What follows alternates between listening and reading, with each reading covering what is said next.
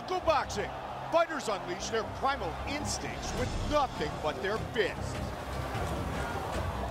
Bare knuckle fights are an adrenaline-fueled spectacle that demands not only skill, but also exceptional endurance. Fighters navigate a fine balance between technique and brute force. The Trigon is an unpredictable arena that captivates fans around the world. The sheer display of unforgiving human determination in its purest form. Tonight, the Trigon returns to Rock Hill, South Carolina for a full night of BYB battle. The heavyweight belt is on the line as DJ Linderman looks to defend his title for the first time. You're next, baby! You are next! But Rashad, Daywalker Coulter is determined to leave the Trigon wearing BYB heavyweight gold. It is all over, just like that. Rashad Coulter is 2-0 inside the Trigon. The smallest surface in combat sports has returned to Rock Hill, South Carolina, and the purest form of competition will live here tonight. Hi again, everybody. I'm Mike Goldberg, of course, joined by my powerful partner, the former two-time world champion, the Magic Man, Paulie Malignaggi. Heavyweights in the Trigon with the title on the line. Doesn't get much better. The big boys, Goldie, and you know what, like you said, in the Trigon, the smallest surface in combat sports, not a lot of room in there for even regular-sized guys, especially for the big guys. All you can do is fight. All you can do is fight, and that is the plan for both men competing for the belt. It is DJ Linderman who holds it currently, Paulie. He's 10 pounds lighter than he was when he fought Tony Lopez and won the belt. He's reinvigorated. Well, you know what? He's got that momentum, beating Lopez, beating Burns back-to-back. You know what? Success can be addicting, Goldie. You know, and for all those people at home, understand that success can be addicting. When you get a taste of success, you want to keep it. And Linderman has his title. He said, you know what? I want to hold on to this title. I want to keep it. 10 pounds lighter can only help him with his stamina in there, because the big boys, they get rumbled. They definitely do. And in Rashad Coulter, Daywalker, the opponent tonight, he is facing off against a very athletic, long-time skilled football player who is determined to outbox his opponent more than anything, to do whatever it takes to take home the belt. And that's the thing we've noticed about Coulter. He's not really the quickest starter. He kind of started a little slow in the fights we've seen him. He's not worried about having to get through the storm early on. He kind of sees what you got. You know, a lot of times in the Trigon, we see some guys that are front runners. They start out really fast, and then all of a sudden, when they can't get you out of there, they sort of fade just like that. Well, Coulter is one of those guys. He's durable. He kind of tests you out to see if you are going to be that kind of front runner. And if you are, well, man, he's going to take you right out. Coulter's 2-0 here, and you know what? He's ready for this title shot. He definitely is. If it goes rounds, he believes that his pure boxing skills will take over. And as we mentioned, inside the mighty Trigon, about 500 pounds of heavyweight battlers in our main event of the evening, and it is not a big surface at all. No, not at all, man. Smallest surface in combat sports, like we've talked about already, and you've got, you know, 60-degree angles in the corner where if you get stuck there, see right here, we got this graphic right here, 3 equal size 21 by 21 by 21, 360-degree corners. That's what I was talking to you about, and that's why you get the 90% KO rate, Goldie. You know, you get stuck in the corner, there's not a lot of ways to maneuver except to fight your way out of it. And a lot of times, because guys wind up in the corner because they're sort of dazed or rocked, there's not a lot of escape room there. They're usually gone. And that's why you get the 90% KO rate. And that's why I get to 90% of the time say, it's all over. Yeah. Just like that.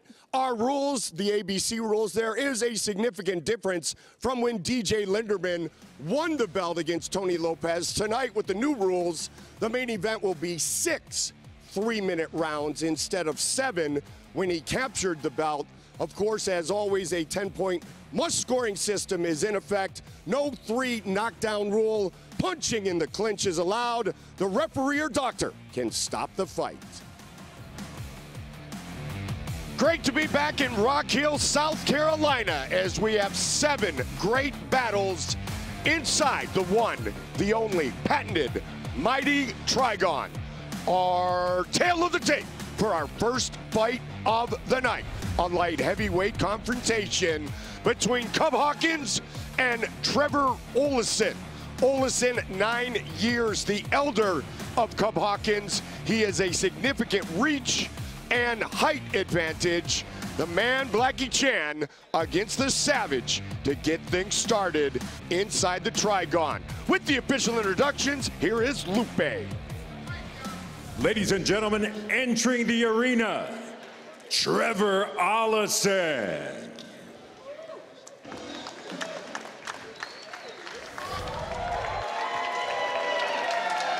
He is the man, Blackie Chan, looking to rebound from his fight in this building back in May against Ryan Jett.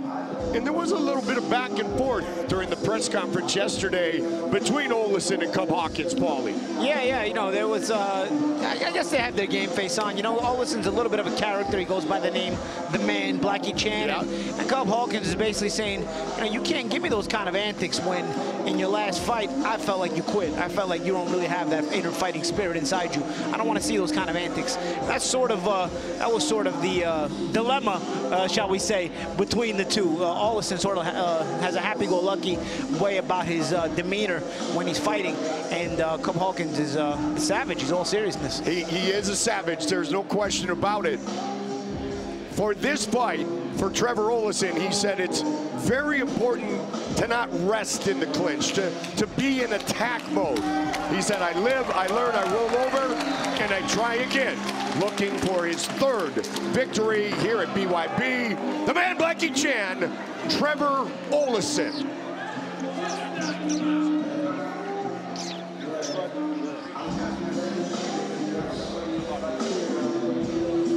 His opposition, Cub Hawkins. The Savage, Cub Hawkins. Madison, Wisconsin by way of Chicago. 2 wins in a combined time of 3 minutes and 38 seconds. He says, I'm always calm. I'm always going to do me. He likes to counterpunch. He said, we haven't seen his grit yet, Paulie, because nobody has forced him to go into grit mode. Yeah, he said he has the shortest time in the Trigon for guys with at least 2 fights. He doesn't intend to go long, but at the same time, he said a piece of him kind of wants it to, because he wants to show the fans that there is a lot more to Cub Hawkins than just getting that knockout. He wants to show that skill set that he's got. I got to check that. I know Cub is close, but Isaiah Quinones had a couple of quick ones as well. Nonetheless, Cub is a savage. There is no doubt about it. Biggest influences include Mighty Mouse, Demetrius Johnson, and the one, the only Muhammad Ali. He is Cub, the Savage Hawkins.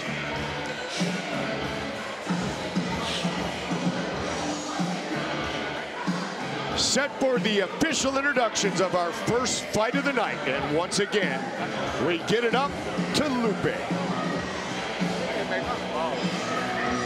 From the Rock Hill Sports and Event Center, Rock Hill, South Carolina, we welcome you to the smallest surface in combat sports, the mighty Trigon.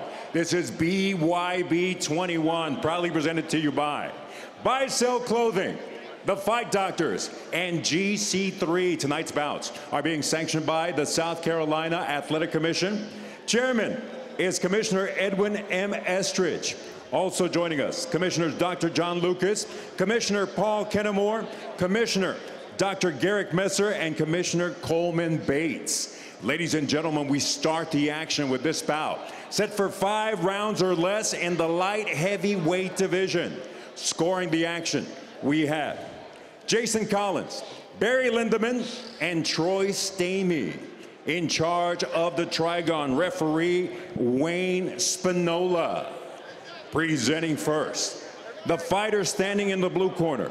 He enters clad in black trunks. On the scale, he registered an official 174 3/4 pounds. Tonight, he enters in his 4th bare knuckle match with a record of 2 victories against 1 lone defeat. Fighting out of Malvern, Arkansas, Trevor, the man Blackie Chan Ollison. His opponent in the red corner, Wearing gray with black trim, he weighed in at an official 175.5 pounds. Tonight, he enters the Trigon an undefeated bare knuckle fighter with a record of 2-0.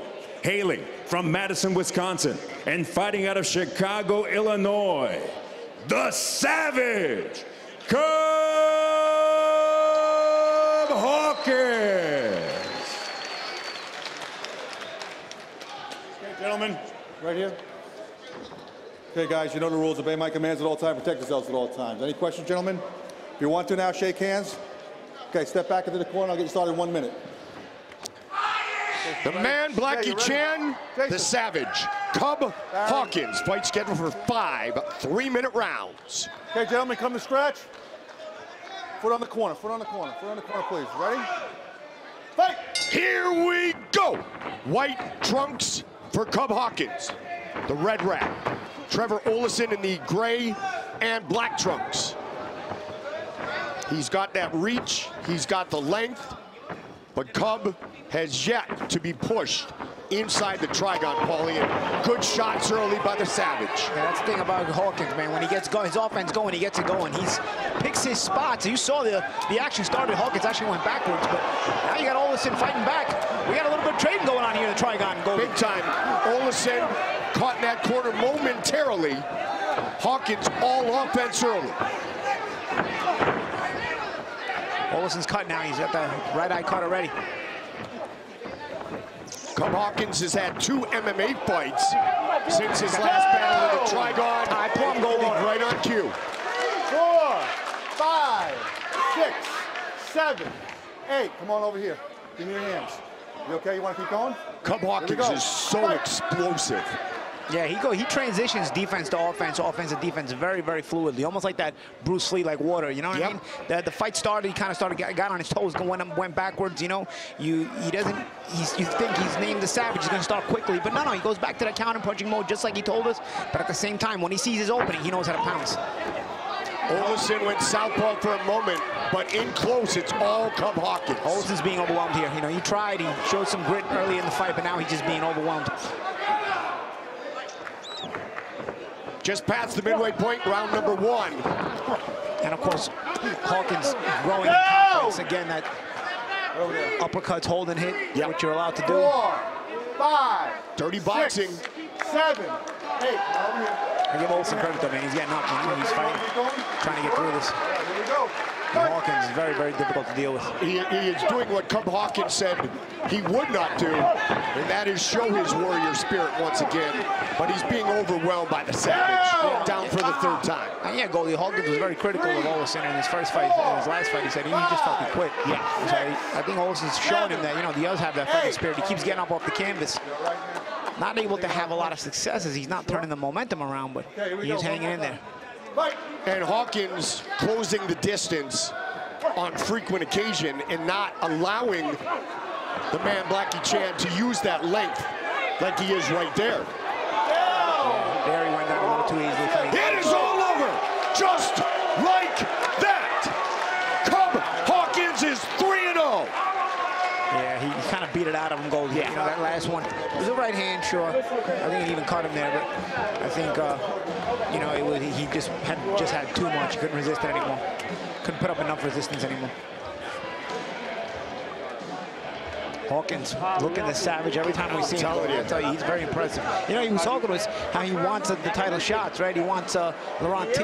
Yep. And who else? Well, it was Laurent T. and Sam Liera. Although I think Sam Liera has fought for the last time, but we don't know down the road. Okay. But yeah, he did talk about that fight with Smash Nelson. Here's the replays of a round that was all Hawkins, but Ollison showed a lot of grit and heart, something that Hawkins had criticized him about not having. You know, Ollison didn't go down and look for a soft spot on the canvas. He kept trying to get up, kept trying to fight back, but Hawkins was just too good. Sometimes it's not a matter of will, it's also a matter of skill, and Hawkins had too much of both tonight. Talked about the possibility of Robert Cerna. Smash and Cerna collide for the vacant BYB Super Middleweight Championship when we go to Denver in December. But once again, Cub Hawkins a first-round finish. He moves to 3-0. Spends a lot of time in Glendale, Arizona, training with Ezra Elliott and the team. And he's just so powerful and so explosive that he just mows down another opponent and makes it 3 straight first-round wins. Here's Lupe to make it official. Ladies and gentlemen, here inside the Rock Hill Sports and Event Center, referee Wayne Spinola waves off this contest with an official time of 2 minutes 36 seconds of the opening round, declaring your winner by way of technical knockout, still undefeated, the Savage, Cub Hawkins. Well, give some credit to Trevor Ollison. He did get up. He did continue to fight. That was the longest fight of Cub Hawkins' young BYB career. 136, 147. That one, Paulie, 236. He'll visit with Lupe. Cub, another great performance. In our fighter meetings, you elaborated on the fact that your opponent had a very colorful style, a very unique individual. You seem to take that personally. Why was that? He doesn't look like he takes things serious, and I felt disrespected because I'm someone to take serious. I'm someone to take all the training that you need to prepare for me, and I didn't really feel that from him. So yeah, I took it personal. So. You said, I'm going to prove he doesn't belong in here with me tonight. Do you think you did that? I look good, and he doesn't really look good. So thank you everyone that came out, that's watching right now. I really appreciate it. I can't do this without you guys, and so thank you guys. You said also, I want to be the youngest superstar in BYB. How much closer do you think you got to that, being undefeated now as a pro? I'm undefeated. I think I'm the only one with all 3 finishes in the first round. I got the shortest Trigon time, and I want to keep that up. There's a young gun. He's fighting for a world title in December. Yeah, I think he's like 21. I hope he wins. But if he doesn't, I'm going to have to be the youngest to be a world champ. So I'm rooting for both of us. So congratulations on the win. Back to you guys. Thank you, Lupe. He is talking about, obviously, Julio Tenori, who will fight Mark the Shark Irwin for the belt, the lightweight championship in Denver. And yeah, 236. Now he is 3 wins in a combined time of 6 minutes and 14 seconds. Yeah, all 6 minutes and 14 seconds, explosive. I mean, yes. You can't not blink in a Cub Hawkins fight. He's not only becoming one of the more successful guys in BYB, but also one of the most must-see guys that we have on the roster. Really, anytime Cub Hawkins watches is fighting, you have to watch. Coming up next, Charlotte, North Carolina's own John Barnard, Untamable John, the Hawaiian who has lived in Charlotte the last 2 years. He will welcome tragic Trevor Morris to the mighty Trigon. Saturday, December 2nd, the Trigon travels a mile high as BYB Extreme lands in Denver for the very first time. 3 titles will be on the line, highlighted by the trilogy between Monica Medina and Patty Juarez. Mark the Shark Irwin defends his BYB lightweight belt against Julio Tenori. Plus, Smash Nelson and Robert Cerna collide for the vacant BYB Super Middleweight Championship. For tickets and information, go to BYBExtreme.com. Rocky Mountain Brawl in December. Tonight, we are back in Rock Hill, South Carolina, and a good start for Cub Hawkins. Another Trevor about to fight, and he's about to make his BYB debut. That is tragic Trevor Morris against Untamable John Barnard, the Hawaiian who has that just scrap mentality, Paulie. I tell you, I think both of these guys have that just scrap mentality. I got my BYB smock on, by the way, Goldie. All the blood we've been getting, all the suits I've been ruining here, the action-packed being at ringside at BYB, that'll make me a BYB smock so I don't keep ruining my jackets. But yeah, I think my tie's in jeopardy tonight. Trevor Ollison was bloody already around the first fight. You know what? It's blood every fight, Goldie. There is indeed. Trevor Morris, very interesting young man. He is a tattoo artist, and he's got a lot of tattoos, as you'll see in a moment. He did a lot of the artwork on his own body. Yeah, in places that I wouldn't have thought you could reach, where if you could tattoo yourself, Goldie. Really an interesting guy, but really oozes that fighting spirit in the fighter meetings. I was really, after the fighter meeting, he's one of those guys I was really curious to see come out and fight tonight. Yeah, I'm excited about it, and obviously Untamable John with that Hawaiian background, ready to scrap. Spent a lot of time with Max Holloway. In fact, he was kind of a mentor to the former UFC featherweight champion in the striking mode for Max Holloway. And that bodes well, because Holloway, one of the better strikers in the UFC or in MMA all around. So, you know, for a guy like Barnard to be able to have those kind of that kind of repertoire, those kind of accolades, so to speak, he's a guy to watch as well. So we got a good little matchup coming up here. We do indeed. Our Hall of Fame matchmaker Mel Valenzuela knows how to put a fight together. Our tail of the tape for our second fight in the super lightweight division. Now living in Charlotte, North Carolina, the Hawaiian is 34 years old, 3 years the elder of Tragic Trevor, who will have a 2-inch height and reach advantage. Scheduled for 5 3-minute rounds. Tragic Trevor, Untamable John. The Hawaiian looking to remain unbeaten in his bare knuckle career.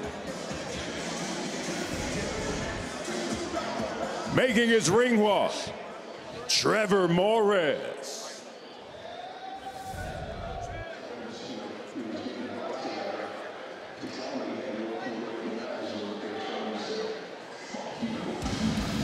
Trevor Morris started competing at age 14, said he was bullied when he was younger. 9 amateur MMA titles, undefeated at both 135 and 145 pounds. He's a metal vocalist for No Man's Bid, owner of Tragic Reptiles, and as previously mentioned, a tattoo artist. Yeah, he's got lizards in his house. Yeah. Literally reptiles. I wonder if they have tattoos. You know what, with him, you gotta ask him, because with him you don't know. I'll tell you what, he told us in the fighter meeting that he believes that this is a great matchup, that he and John have a similar style, that John Barnard is a humble guy, and we could be looking at an early fight of the night candidate. Second bare knuckle battle for Trevor Morris, who after a 7-year layoff took one of the top contenders in bare knuckle into the 4th round, making his BYB debut here tonight. Born in Holland, Michigan, fighting out of Knoxville, Tennessee. His counterpart, I love you. John Barnard. John Barnard, Hawaii fighting champion in kickboxing at 135 and 145 pounds. Hawaii fighting champion, MMA at 135 pounds. Tough man, kickboxing, he has done it all. 3rd fight of 2023 after a 10-year layoff in which he tore his ACL not once, not twice, but 3 times. Oof. Not an easy injury to come back from, Goldie. Not at all. Father of 3 beautiful girls. He has been very good in his bare knuckle career and looked very, very good in his BYB debut in London, England, back in June. Untamable John Barnard. Super lightweight matchup, scheduled for 5 3-minute rounds. With the official introductions, once again, here is Lupe. We continue with the action inside the Rock Hill Sports and Event Center. This is BYB 21, proudly presented to you by Buy Sell Clothing, The Fight Doctors, and GC3. This contest set for 5 rounds or less in the super lightweight division. Scoring this bout, Jason Collins, Barry Linderman, and Troyce Stamey. In charge of the action once the bell rings, referee Sean Woods.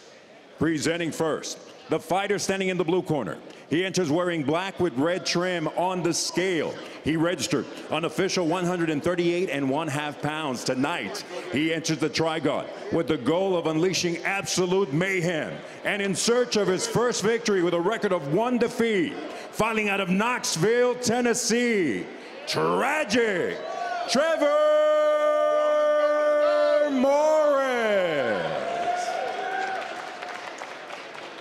In the red corner, he enters wearing white with gold trim. He weighed in officially at 140.25 pounds. And tonight, he enters the mighty Trigon, an undefeated bare knuckle fighter with a record of 2 victories against no losses.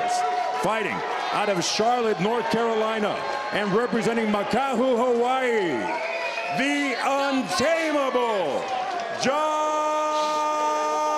Barnard.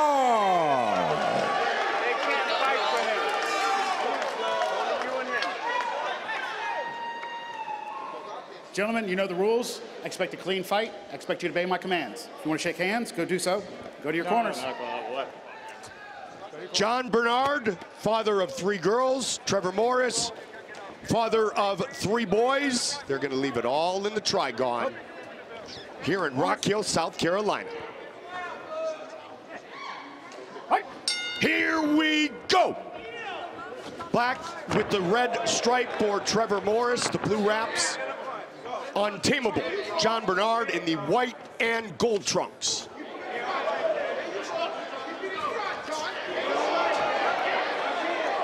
You can see some hand skills on both of these guys already. This is the way their footwork is, and this is the way they line up. Yeah, and that's probably why Trevor Morris said this is going to be a very entertaining matchup. Morris looking for some dirty boxing there, Paulie. Yeah, Morris looking to open up into a barrel hole. Picking his shots very nicely. So clean with his boxing skills. Hey, you want to continue? Check to me. Nice uppercut that really split the guard and shocked Morris, brought him down. Ready? Okay. The battle continues, knocked down early for Barnard. He's so relaxed, too. Yeah, uses that lead hand. Oh, there's a headbutt. Clash of heads. Bad clash of heads there. And you gotta, that one kind of hurts more when the guy's got a baldy. Yeah, body shot there by Barnard. Very easy. I'll tell you, good. Shot selection intense. I'll tell you. Very impressive. And Trevor Morris acknowledged it. He was like, all right, that was a good shot. Yeah, he can't. It is all over, just like that. The body shot and then the delayed pain. Buckles Trevor Morris. That was impressive, I tell you, because Morris came out to fight. You could see he got in his stance, he came out to fight. He was throwing hurtful, intended punches, and kept it cool, collected, never threw a hurtful shot, but threw sharp shots that sort of start to make the difference a little bit. And then as they break you down and slow you down, you put some more emphasis on those shots. And then before you knew it, he was down on one knee with an uppercut, and then after that, great body shot. Terrific boxing skills shown by Barnard. And he's got the boxing trunks on, so you're not surprised. It's a fun guy to watch, great personality. And I'll tell you what, he is a spectacular bare knuckle battler. And you know what? He had a guy who was looking to fight in front of him, but he was just too, again, not a matter of will, but a matter of skill again. And this is what it was in this fight. You know, it was just, Morris came out to fight, came out to rumble. He got in that high guard and wanted to throw big shots. And it never really undid Barnard. He just kept cool, kept collected. He even took a headbutt there, never lost his composure, kept using that lead hand in a very educated fashion. And it was like that body shot. I mean, that was really something sick to watch, that body shot. I think he does it again here. Bam. I mean, you got to adjust. If you're going to give it to me again, I'm going to take it again, said Barnard. And then the second one brought Morris down. Good body shot there. He said he never wanted to be a fighter. The fight life chose me. Well, they chose a good one. In untamable John Barnard. Very, very impressive punch selection, shot selection. He was cool, collected against a guy who was bringing sort of a storm in front of him, kept his composure, and selected his punches in a very educated fashion. Very, very skilled. Moves to 2-0 in the Trigon, 3-0 in his bare knuckle career. To make it official, once again, here is Lupe. Ladies and gentlemen, this bout concludes with an official time of 1 minute, 20 seconds of the opening round. Your winner, by way of KO and still undefeated, the untamable John Barnard. Great performance once again by John Barnard. Scott Burt, the leader of our Bare Knuckle Hall of Fame, gives him the beautiful medal, and here's Lupe with the winner. John, your opponent, from the very start, he said, I'm here to create mayhem. You knew he was going to come in kind of recklessly. How were you able to use that technical approach against him? So, you know, I'm slowly uncovering the art of bare knuckle boxing. It's not boxing, it's not MMA, it's not kickboxing. It's something new, and I'm, you know, trying to identify what are the key areas that a lot of these boxers or bare knuckle boxers are kind of failing at. And so I'm picking up on that and working on those little fine details. And, you know, I knew he was going to come out swinging like my first match. It's very slow, predictive, and I just knew I just got to move that head. And I was, you know, being very cooperative with my team. I heard exactly what they was telling me to do, and I capitalized on those openings that he was showing my team. So great. Now, one of those openings was an absolutely brutal shot to the liver. When did you know that was there? Almost immediately? Well, my coach told me to throw it. My brother told me, he's like, hey, shoot the body, you know, don't headhunt, you know, and that's what I'm normally known for. And he said, shoot the body. You know, I try to give my coaches the controller, you know, I'm like the Tekken player, and, you know, I let my coach, you know, choose what combinations to throw, and he said hit the body, so I, you know, found that opening very nicely, and I put it on. Now, you're an undefeated fighter. You're fighting out of Charlotte, North Carolina. You got a lot of people here supporting you, but you are an island boy at heart. You know, an island that's gone through a lot of difficult times. Is there a message you want to send out to all the people watching you there right now? Yes, I want to give a shout out to Maui for standing strong against all the craziness that's going there, the corruption and all that kind of stuff. Maui, stand strong. Hold on to your Aina. Keep that Aina. Don't let it go. Don't let it go. No matter what, stay there. Stick it out, man.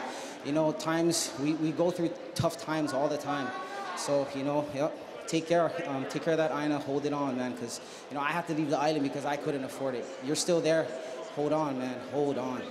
Congratulations on the big win. Back to you guys. A great message to his ohana, his family in Hawaii, and if one of my favorite fighters of all time is watching his former training partner, a big hello to Yancy Medeiros, who trained with John for a long time. I like the way he's so cerebral about his approach. And Paulie, that's the way you fought your entire career. Well, you know, you can't let your emotions get in the way when you're fighting. You know, you have to sort of stick. You have to have a game plan. You got to kind of know how to stick to it despite the storm, despite little hiccups that could get in the way. You know, he took, as you saw, he took a headbutt and never came undone. He had a guy throwing some, you know, ill-intended punches, wild, never came undone. Just kept it calm, collected with that straight jab, sharp shooting up the middle, would throw the occasional right hand and the uppercut between. And then little by little, he started increasing the intensity on the punches. And before you knew it, they were all landing, but they weren't like super hard the way Morris was throwing them. But Morris wasn't landing at all. Right. So little by little, you're slowing the guy down. These bare knuckle shots, you don't have to throw them hard. They sting, they sting, they sting. Before you know it, he's like, all right, I'm landing more and more clean. I'm gonna put some more emphasis on this uppercut. Split the guard beautifully, got that first knockdown, and then had the presence of mind to not stay to the head. Like he said, his coaches were smart enough to say, hey man, the body's there. This guy's giving you a high guard. You know what, go to the body. Went to the body once, so it stayed open, went to the body again, and that was all she wrote, Goldie. That was it, and another win for John Barnard, 2-0 in the mighty Trigon. Sweet Caroline playing here in South Carolina. Jimmy Sandlin and Henry Williams coming up next. Saturday, December 2nd, the Trigon travels a mile high as BYB Extreme lands in Denver for the very first time. 3 titles will be on the line, highlighted by the trilogy between Monica Medina and Patty Juarez. Mark the Shark Irwin defends his BYB lightweight belt against Julio Tenori. Plus, Smash Nelson and Robert Cerna collide for the vacant BYB Super Middleweight Championship. For tickets and information, go to BYBExtreme.com. We said it in Biloxi after Monica Medina won the rematch to capture the belt. The only thing better than a rematch is a trilogy. Oh, yeah, got that right, Goldie. And they will fight in the hometown of the former champion Patty Juarez, Martha Shark Irwin, and Julio Tenori. That is going to be spectacular. You know what? We got fireworks in December. Yes. So that's what I think we're going to call that. Yeah. Fireworks in December. Fireworks in December it is. And, of course, Smash and Robert Cerna coming your way in Denver in December on the 30-year anniversary in Denver of the first UFC. Our tail of the tape for our next fight in the middleweight division. Henry Williams is 29. Jimmy Sandlin from the suburbs of Cincinnati, 28. Everything else is virtually identical.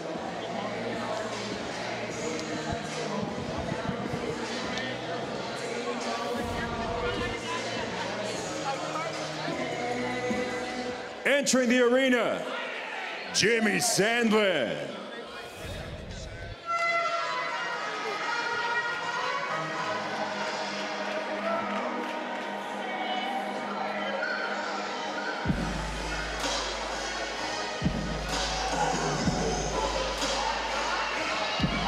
Jimmy Sandlin, 28 years old. Said he started training at age 21, but he grew up wrestling. But he did say he always wanted to be a professional athlete, so he started focusing more on his striking. And despite growing up wrestling, now he's prefers striking over the grappling.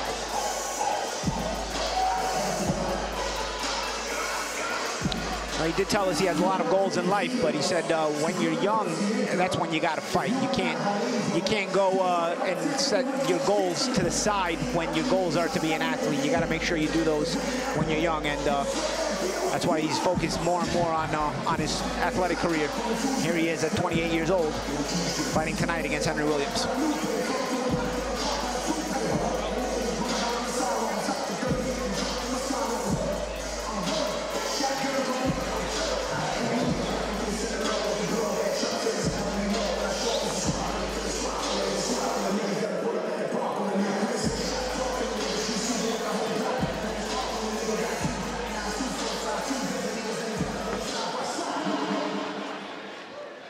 His rival, Henry Williams.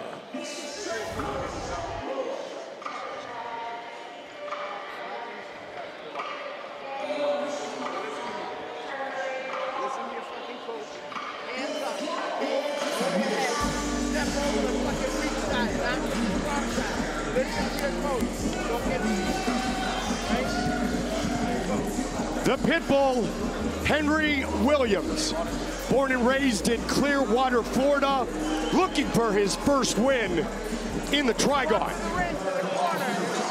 BYB 15, he fought Tommy Turner, the Samurai, who is an outstanding fighter. And the Samurai finished him very quickly. Emmanuel De La Torre here at BYB 14. That one was a battle between Williams and De La Torre. It was kind of a runner-up for Fighter of the Night. Yeah, that was a good one. And this guy knows how to give us entertaining fights. That's what it's all about here at BYB, and that's all what it's all about inside the mighty Trigon. And he took the Tommy Turner fight on just a week's notice, saying, hey, I'm a fighter, I want to fight. So Williams will welcome Jimmy Sandstorm Sandlin to the Trigon here tonight. Jimmy Sandlin, good Ohio boy. Buckeyes with a big win, 0-8 earlier today. Sandlin has trained with Neil Rowe, who was Rich Franklin's striking coach, the former UFC middleweight champion. With the official introductions, once again, here is Lupe. We continue with the action. This is BYB 21. Proudly presented to you by Buy Sell Clothing, the Fight Doctors, and GC3. This contest set for 5 rounds or less in the middleweight division. Our judges are Jason Collins, Barry Linderman, and Troyce Staney. In charge of the action at the bell, referee Wayne Spinola. Presenting first, the fighter standing in the blue corner. He enters wearing black with white and neon green on the scale. He registered an official weight of 156 pounds. After an outstanding mixed martial arts career, tonight he takes the gloves off and makes his bare knuckle debut inside the Trigon. from Westchester, Ohio, Jimmy Sandstorm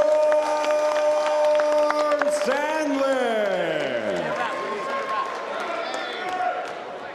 Across the trigon in the red corner, wearing solid black, he weighed in at an official 155 1/4 pounds. Tonight, in his 5th bare knuckle match with a record of 2 victories against 2 losses, repping Clearwater, Florida, Henry, the Pitbull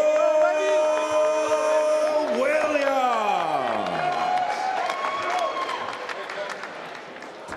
Okay, guys, you know the rules. Obey my commands at all times. Protect yourselves at all times. If you want to now, shake hands. Okay, step back in the corner. I'll call you out a second.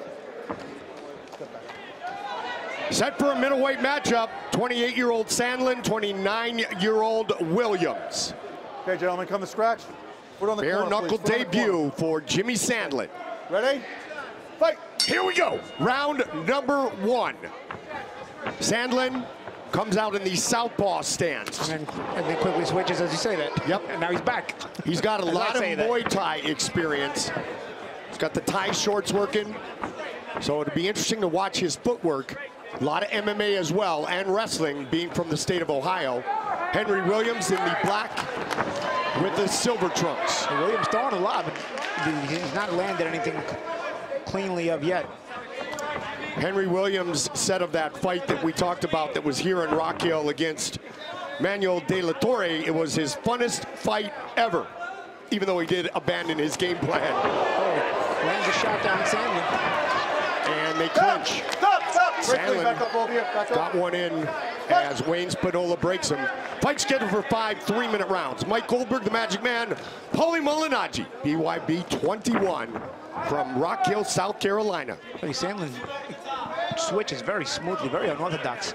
I don't know if it's going to translate into an offense, but even from a defensive standpoint, he's not easy to hit clean. A nice jab there by Williams.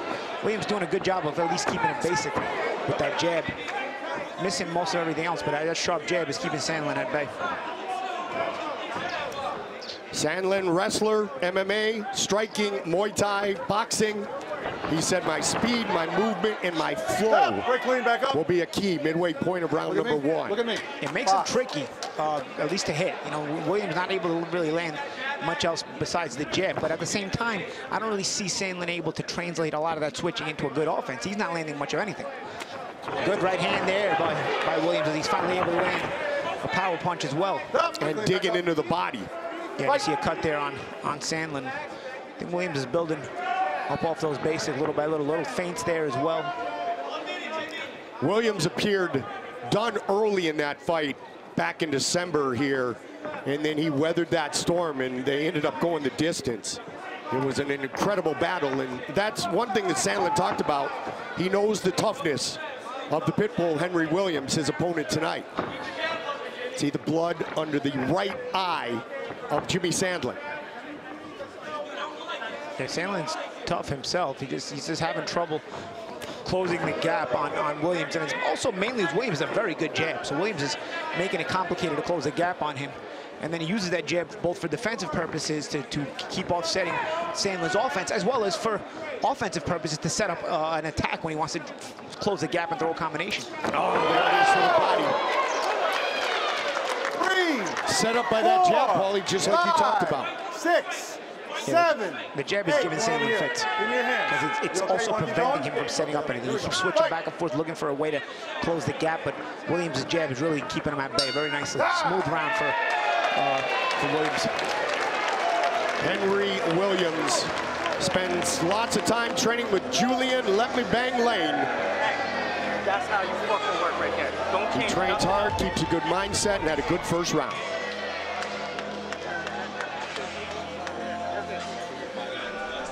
Caught him with the hook there, Paulie, as they work on the cuts on the face of Sandlin.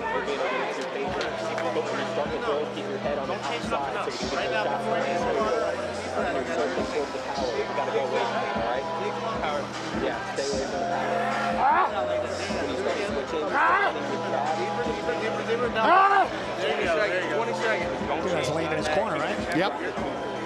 That is exactly right. Julian fought Platinum Mike Perry.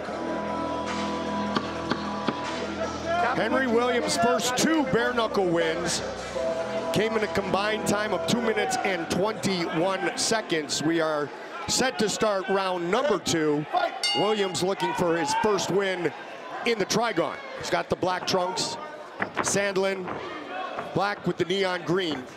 You see that lead hand of Williams, just real smooth. You know, you see Sandlin trying to close the gap. It's not for a lack of trying on the part of Sandlin. But again, just like I keep saying tonight, it's this thought of the night. It's skill, not will, all the time. Yeah. You know, there's definitely, you need a certain amount of will, but also that skill. And Sandlin definitely has the will. He's trying to get in there as much as he can.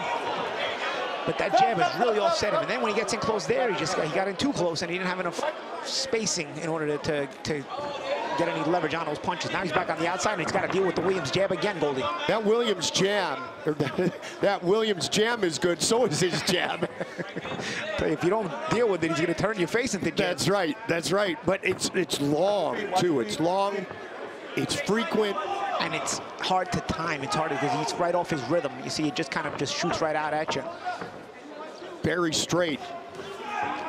From the chin to the chin, back to the chin. See that? And again, right there on cue. Over the top of you as well. You know, he even counters with, again, sometimes the basics is that KISS method. Keep it simple, stupid. I mean, you'd be surprised how often that works even at a high level of fighting. We saw it in our last fight with John Barnard. Absolutely. Williams trying to close the gap, goes to the body. One thing about Sandlin, though, he comes from Muay Thai, so he's not going anywhere. You know, nope. You're not going to get rid of him that easily. You may frustrate him, but you're going to have to keep a consistent base here all through this fight. And it seems like Williams is doing that thus far, but it doesn't seem like Sandlin is one of those guys who's just going to go away. Sandlin did say that he believes Henry looks like a pure boxer as he scouted his opponent, and he's exactly right. Henry does look like a pure boxer, and his skills continue to evolve. Yeah, an educated left hand mixed with some really sneaky feints, I mean, will just throw you off completely, and that's, you know, that's been really the key here tonight for Williams. Obviously, he's been able to land some other punches as well off of it, but he's been able to disassemble Sandlin's offensive attack. You see Sandlin now thinking about that jab. You see he's jumping in and jumping right back out. He's thinking about what's coming back. So now he's a little bit of hesitation is on the mind of Sandlin. He's still trying, but now all of a sudden that jab is on his head. It's on his mind. It's literally on his head too, but I'm saying it's on his mind as well as he's not thinking about it, and it's offsetting his offensive attack and his offensive mindset. Sandlin with 13 professional MMA bouts, never stopped by KO or TKO. And you see, you know the thing is too, Goldie, they say you can jab with a jab or you don't hook with a hooker. So first thing Sandlin should be working on here is jabbing with Williams. Secondly, you can also take away the confidence of Williams' jab by countering it. You know, maybe come over the top of it with a right hand. But again, you've got to have the sense of mind and the calmness to do it. I don't know that Sandlin's boxing skills are there with that. You know, he's a Muay Thai guy. I don't know that he has the sense of boxing skills to kind of roll the shoulder on the jab and kind of come over the top with the right hand. You do that once or twice, you're going to create a little bit of doubt in Williams' jab. And right now, Williams has no reason to doubt that jab at all. Matter of fact, he's growing confidence with it. He's feinting with it. He's changing speeds with it. And Sandlin is just lost. After the end flow in the bucket. End flow. After the end flow. End flow. Look at me. Don't forget to follow us on all forms of social media: Facebook, YouTube, X, and Instagram. BYB Extreme Fighting Series coming your way tonight from Rock Hill, South Carolina. Coming your way December 2nd from Denver, Colorado. Shout out to our man Big Mo in the UK doing some boxing this weekend. Lupe doing a spectacular job. But we miss you, Big Mo. We will see you in Denver in December.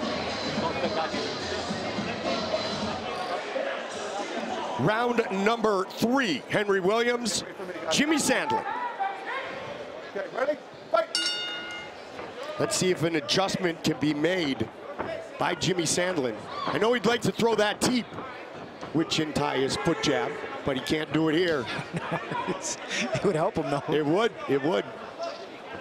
And that is a way that you do create distance in Muay Thai. Yeah, the range when the kicks are there, you know, all of a sudden your range is different. Your sense of distance has to be different. But Sandlin coming from Muay Thai is going to have the toughness. He's not going to be one of these guys. We see a lot of guys who come in high flying. As soon as they get hit with a couple of punches, they're gone, you know, in the trigon. There's nowhere to hide. Sandlin, you know, coming from Muay Thai, you know when somebody's background is Muay Thai, you know, they're not going to get, they're not going to want to quit after a few shots. You know, they might get frustrated with the lack of being able to match skills, but they're not going to be like looking for, oh, I don't like the way this feels. I'm gone. They felt knees to the head. The punches ain't bothering them too as much. Take one leg kick and you'll know how tough a Muay Thai practitioner is. Forward punch only. You understand? Oh, he just got a warning. I don't know what he got a warning for. Yeah, I didn't get the chance to see that as I was talking too much. Wayne Spinola, something forward punch only. Maybe try to bring in a little Muay Thai in there. He might have indeed, yep.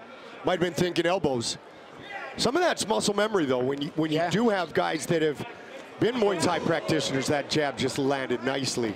And again, it's creating a confusion in Sandlin. He doesn't know how to get his head off center while at the same time closing the gap. He gets his head off center, but then he can't really translate it into smoothly transitioning from there to offense, you know?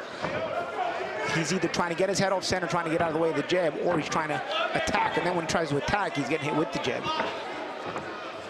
Williams looking so composed. Bladed, long, and very effective. And again, you see, Williams, when he does put the offense behind it, he's smooth, he stays composed, but Sandlin's not going anywhere. Sometimes he takes it, sometimes he doesn't, but Sandlin's certainly frustrated, but he's not looking for a way out of the fight. He's still trying to win the fight. That winning mentality is still there. He's just, I think he's out of ideas. And again, the jab continues to frustrate him now. He's kind of thinking, I think he thinks that if he keeps switching stances, he can sort of offset the jab, but that's not worked. The way to do it is to try to counter that jab, but you've got to sort of hold your ground and try to counter it. You know, you can't like dip your head and just try to throw any which shot. You got to actually see the jab and try to actually draw it out of your opponent, maybe with a touch jab of your own, try to draw his jab out and then come over the top of it with the right hand. You got to set him up that way, or you know, and then you do that a couple of times. You know, now you can get him hesitating on it, and you can use your own jab now to start stuff. But right now he's not able to do that. He keeps trying. I don't think he's going to stop trying. But Williams is staying very, very consistent. Little slip and rip is what he needs. Yeah, exactly. Or as Peter Welch, our good friend from South Boston, would say, a little slip and rip. Yeah, depending on where you're from. You say it a little different. Right? That's right. 10 seconds. Hit him from far away, Goldie. Far. Respect the bell, gentlemen. Boston accent. Yep.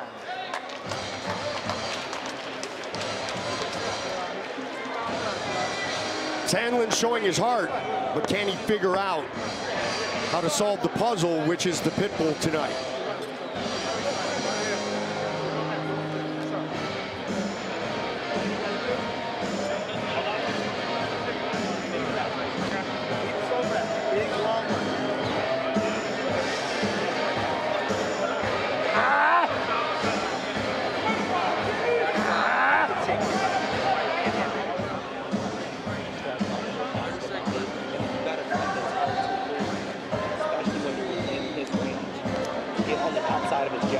Circling the wrong way, you gotta circle to your right side, right? If I see which side you're circling, I'll change the direction. Now, Sandlin did say that his greatest influences are Arnold Schwarzenegger, Bruce Lee, and Rocky. So maybe Survivor will, Eye of the Tiger will ignite the sandstorm here in round number 4. Williams is yelling in his corner. I don't know what he's mad about. He's just doing his pit bull, I guess, right? He's fighting a perfect fight so far. He really is. One of his favorite fighters, Boots Ennis, 31-0, 28 knockouts, the IBF interim welterweight world champion. Black and green for Sandlin, making his bare knuckle debut. Third fight in the Trigon for Henry Williams, looking for his first BYB win. That's the thing, Sandlin, even when he does try to land the shot, he's putting himself so out of position that his balance doesn't allow him to follow up, nor to protect himself from the follow-up of Williams on the counter, because Williams does stay balanced even when you attack him, so therefore he can shoot right back at you. Sandlin, on the other hand, when he's throwing a shot, puts himself a little bit off balance, so even if he does land it, he's not able to follow up, and like I said, I mean, he's not able to defend off of it either, because now he's out of position, while Williams stays in position so he can attack right back.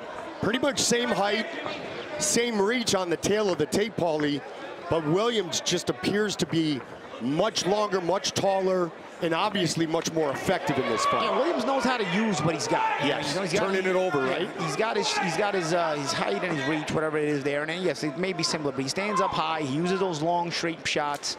Another body shot knockdown. 4, 5, 6. Sandlin is tough. 7, 8. Come on over here, please. Yeah, Sandlin got up right away. Like, all right, we'll just keep going. Like I said, I mean, I could tell from the demeanor of him that he's not going to be one of these guys that's going to go anywhere. He's here for the long haul. He's going to keep trying. It's just the frustration builds up here. Again, he switches stances, but again, if you really look at it, Goldie, he's still constantly right in front of Williams, and you've got to sort of figure out a way to attack at an angle, and he's not doing that. Even if he switches stances, he's still right in front. So it's not really doing making a lot of difference, that whole switch in stances, as it's not making the jab of Williams ineffective either way. Williams figures out a way to use it effectively both ways. And he's controlling the movement as well of Jimmy Sandlin. Yeah. You always talk about cutting off the ring. The trigon isn't very big, but Henry Williams is cutting off the trigon, isn't he? Yeah, absolutely he is. And also, when you're able to control with your lead hand the way he is, it doesn't affect your stamina really, you know, because you end up controlling the pace of the fight, you know. And you know, Williams looks very, very comfortable here because his lead hand has just been dictating the pace of the fight, and Sandlin hasn't really been able to, you know, change anything up with that. Snapped the head back a moment ago again with another jab. Under 30 seconds on the clock. Round number 4. Fight scheduled for 5 3-minute rounds.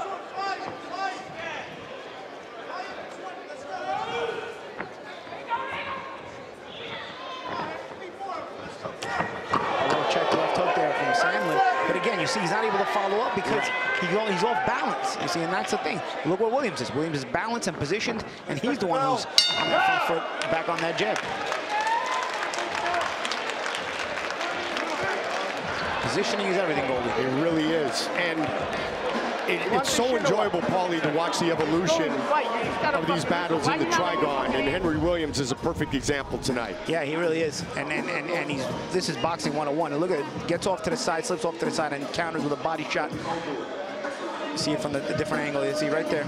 Gets his head offline with his own right hand, so he slips Sandlin's right hand by getting his head Ladies and gentlemen, here back with the left hook at the Rock Hill Sports and Event Center, this is the 5th and final round. Also, you understand that slip, getting his head off the center, he kept his balance. That's why he's able to get his head off center and then throw a shot. Sandlin gets his head off center sometimes when he throws a single shot here and there. Then he can't throw a shot from that head off center because his positioning is totally busted. His balance is totally busted. So he's not able to get his head off center while staying balanced. And again, that's not, I mean, it is a flaw, but again, this guy doesn't come from boxing. He comes from other stuff. And so your movement is a little bit different in what he does. Certainly, he's a born fighter because he's totally comfortable despite the fact that he's behind in the fight. Getting hit is not bothering him. He's still trying to win. Henry Williams, quote, "I needed to use my jab and get inside." In referring to the fight against Manuel De La Torre, he is definitely utilizing his jab to perfection. Here against Jimmy Sandlin, 5th and final round. That's a push, not a knockdown. Black trunks for Henry Williams. Black with the neon green for Jimmy Sandlin. You see Williams just has a good sense of distance as well. Takes those steps back when Sandlin attacks and makes Sandlin come up just short on that offense a few seconds ago. But when your steps aren't too big, when you slip, what happens? You can come right back with your own counters. See there, like right there. Takes that half step back on the slip and shoots back with a jab counter.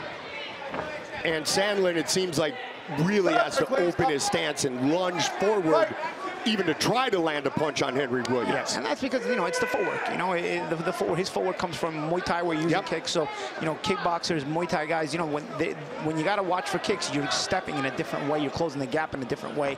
And if you don't transition that footwork into pure boxing footwork, when you're in this kind of fight, it's going to slow your feet down. Nice jab there again from Williams. Mastering the sense of distance here in the fight. 90 seconds remain in this middleweight matchup. Undoubtedly, Sandlin needs a definitive knockout if he is going to have his arm raised. Yeah, Sandlin needs a a grand slam here, essentially, you know? Well, Williams, I mean, Williams, you gotta praise his game plan, his discipline, his sense of discipline in the fight, his sense of execution, and his corner as well for, you know, continuing to guide the ship throughout the way and keeping him cool and composed against a guy who was sturdy, stubborn, and wouldn't quit in Sandlin, you know? Because the guys like this can sometimes make you come undone despite the fact that you're doing well. And so good job for Williams' corner as well to keep Williams focused and on the game plan and not breaking it. Because those guys like Sandstorm, they just won't go away. Yeah, and they can end up sort of frustrating you, even if you're winning. And we've seen guys at times come undone, even if they're winning the fight, because the guy won't leave them alone. You can tell that Henry Williams learned a lot from his fight back in December here in Rock Hill. That runner-up for Fighter of the Night. Tommy Turner's fight was on short notice, but this is the best Henry Williams has looked, and he's 25 seconds away from his first BYB win.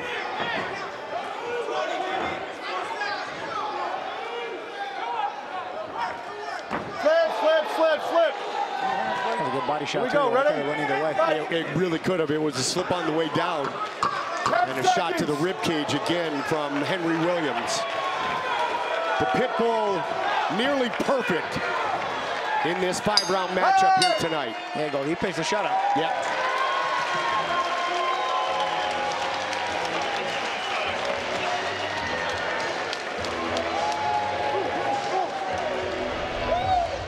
Have a look at the slip, Goldie. He might have been on the way down before the body shot, like you said. Yeah, he was kind of, it's very close, but I think he's going down right there, and then the body shot kind of comes right behind it. So a good body shot, but he was already on the way down before the shot. It's a good eye by the ref there. Cauliflower's cut in there somewhere. He got banged in there somewhere. Gotta get that shit taken care of. I think no, he's got something. Sandstorm will be back. He will learn from this experience, and you can see how tough he is, shaking his head, and not even a mark on the face of the pit bull, Henry Williams, who indeed did pitch a shutout here tonight, and will earn his first win inside the mighty Trigon.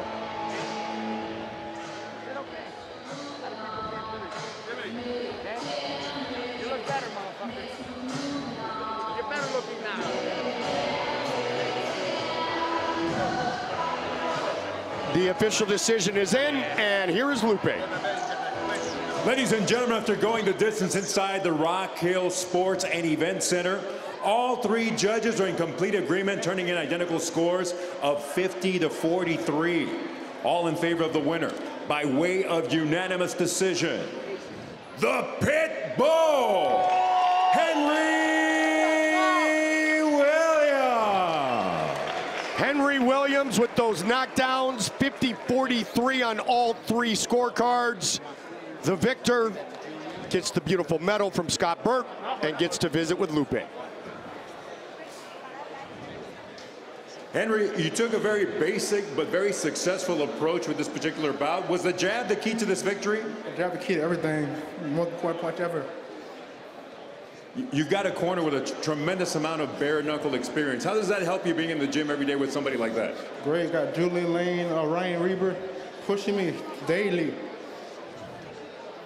You're on the positive side of 500, your first win in BYB. How do you keep this winning streak going, and how quickly you want to be back in here? I'm just keep training hard, and when they call me, I'm gonna take a fight. But hey, just keep going, follow your dream, they never stop ever. Hey, I lost twice. I did not stop. And look at me now. Look at me, I'm back, my reunion. Look at him now. Congratulations on the big win. Back to you guys. Congratulations to Henry Williams. Big smiles in the corner of Williams as he wins for the first time inside the Trigon.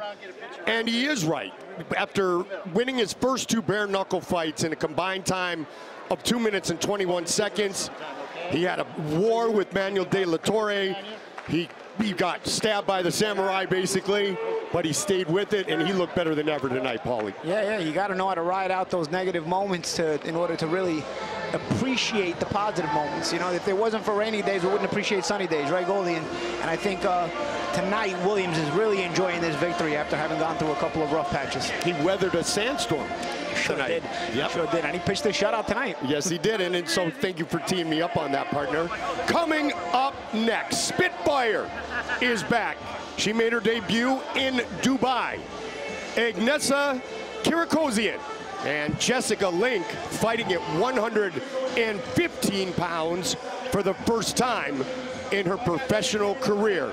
It's a super flyweight matchup between Jessica Link and Agnesa Kirakosian when we come back to Rock Hill, South Carolina. This is BYB. Welcome back to South Carolina, BYB 21. Our tail of the tape for our next fight in the super flyweight division, Agnesa Kirakosian. She is 32 years old, 2 years younger than Jessica Link, who will have a 4-inch reach advantage, 6-inch height advantage. Link fighting at 115 pounds for the first time in her professional career. Spitfire looking to move to 2-0 inside the Trigon.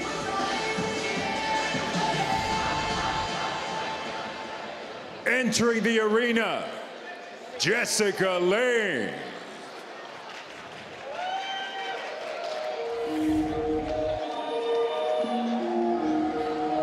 That BYB 13 fight you see on the graphic was on 3 weeks' notice at 130 pounds against our champion, Monica Medina. Jessica Link, first time, as I mentioned, at 115. Paulie, she said she walks between 125 and 130. She told us she felt fast at 125. Now she will have the size, the reach, the angles, and the outside boxing if she wasn't depleted by the weight cut.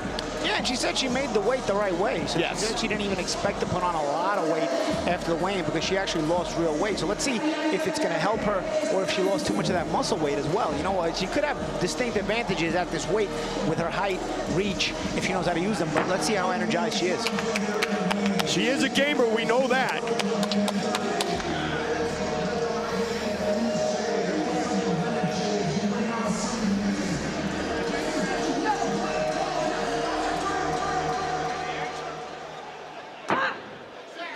Her counterpart, Agnesa Kirakosian.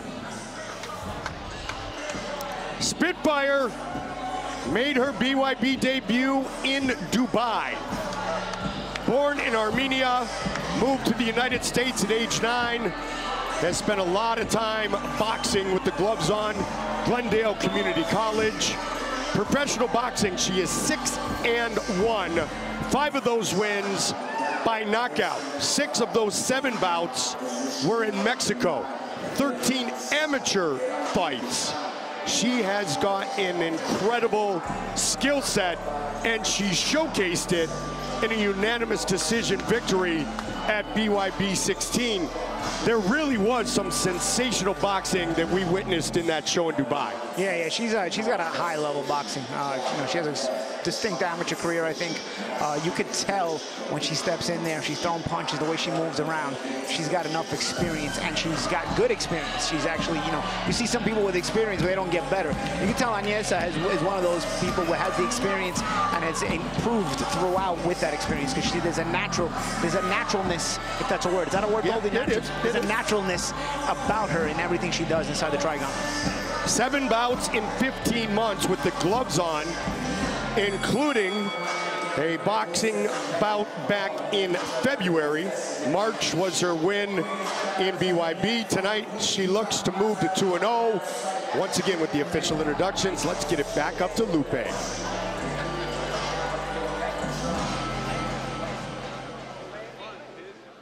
This contest, 5 rounds or less, super flyweight division. This is BYB 21, proudly presented to you by Buy Sell Clothing, The Fight Doctors, and GC3. Our judges are Jason Collins, Barry Linderman, and Troy Stamey. In charge of the Trigon, referee Sean Woods. Presenting first, the fighter in the blue corner, She enters wearing white with animal print trim. On the scale, she registered an official 115 1/4 pounds in her 5th bare knuckle bout with a record of 1 victory against 3 losses. Hailing from Wichita, Kansas, Jessica Lynn. Standing across in the red corner, she enters wearing white with orange, blue, and red trim. She weighed in at an official 114 3/4 pounds. Tonight, she enters the Trigon for the 2nd time as a pro with a record of 1 victory. Fighting out of Los Angeles, California, Agnesa Spitfire Kirakosian.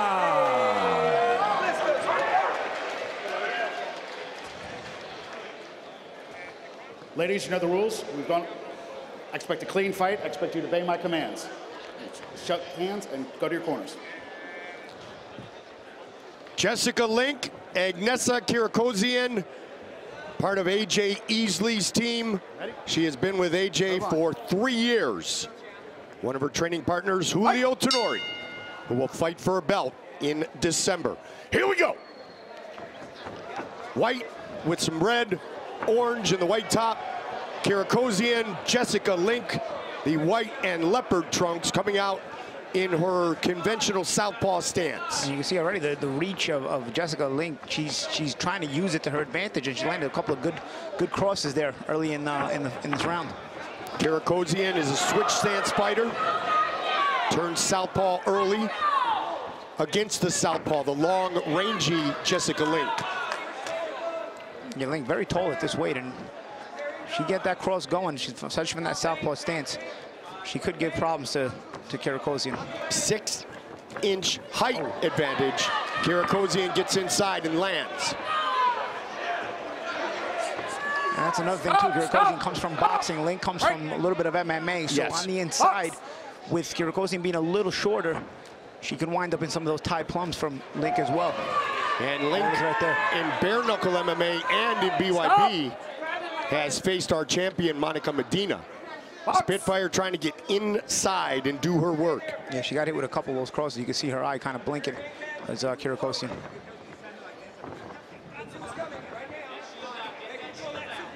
Jessica worked hard. She told us, as you mentioned earlier, Paulie, she did the weight cut properly. And if she can take advantage of her height, her reach, and still have that same speed and power, this could be a troublesome fight for Spitfire. Yeah, you see the swelling on Kirakosian's right eye. It's bothering her. She's blinking a little bit with it. Kirakosian's gonna have to try to feint her way in and pick her spots, be in and out. It's hard to be in and out though with a tall fighter. You gotta more so use that head movement. You gotta use a little bit of a different style with that, a little bit of feints and sort of moving your head and to work your way inside. If you use in and out style against a tall fighter who's also rangy, it's much more difficult. Round 1 in the books. Jessica Link looks good at 115. Yeah, good round for both girls. I think Link edged it out a little bit, but Kirakosian was able to land some decent shots at times. But again, I think she's going to have to use that style a little bit differently here. Yeah, in and out style against a tall, rangy fighter doesn't help. I tell you, I had a lot of the same problems earlier in my career when I would fight taller fighters, and I was able to sort of start to use that little bit of extra head movement when I started training with Buddy McGirt a little bit. He was very big on head movement, and it's something I took with me even when I left him. It was something that, you know, I realized can work on taller fighters, head movement and feints, as opposed to being in and out. In and out, if you're fast, works, but not against tall fighters, because they're going to find you on that in and out, and they're going to find their range better. So let's see if Kirakosian can make an adjustment. You can tell she's an in and out fighter, and we saw her fight other times. You know, she's a very good in and out fighter. No question. Against somebody this tall, going in and out that way, you're going to have to use something a little bit different instead of just that in and out. Let's see here if she adjusts in round 2. And AJ Easley is a spectacular coach, so I'm sure that's exactly some of the advice that was given to Spitfire in the corner. White and leopard for Link, white, red, and blue for Kirakosian. Agnesa looking to move to 2-0, and she lands with the left there. Now she's just saying, you know what, I'm just going to back up. And Link got hit with a couple of good shots and then decided, you know what, let me just tie it up and keep her back on the outside. Link with some sharp left hands. That one missed, but again, she's throwing them sharply, so it's keeping Kirakosian having to respect it. Julio Tenori marked the Shark Irwin December 2nd for the BYB Lightweight Championship. Isaac Puma Freeman, also a teammate of Agnesa Kirakosian, as is Jessica Smith. Good punch landed by Kirakosian. Kirakosian's doubling up that right hand pretty well, and it's drawn some blood out of the nose of Jessica Link. Good hook there as well. Dirty boxing from both women. Yeah, this is not going to be as pretty of a boxing fight as Kirakosian would like to have it. She's going to have to dig in a little bit, and she's doing just that here in round 2, as now she's drawing blood from the nose of Link. Right. Named after the World War II British fighter jet due to her unpredictable and speedy movement by her former coach, the late Jesse Lechuga. Spitfire and Link, round 2. This one's scheduled for 5 2-minute rounds. Kirakosian's found some range in this round, Paulie. Yeah. Link has kind of gotten lazy with that lead jab, that lead hand. She's trying to use it now, but Kirakosian's been able to explode really, really well and using some good shots there. She has that shotgun jab that just closed that gap very nicely. Right. Back up. Box.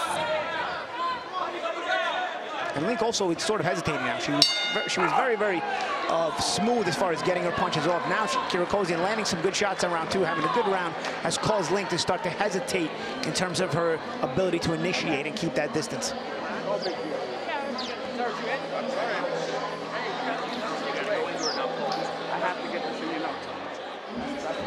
Very worthy of note as well.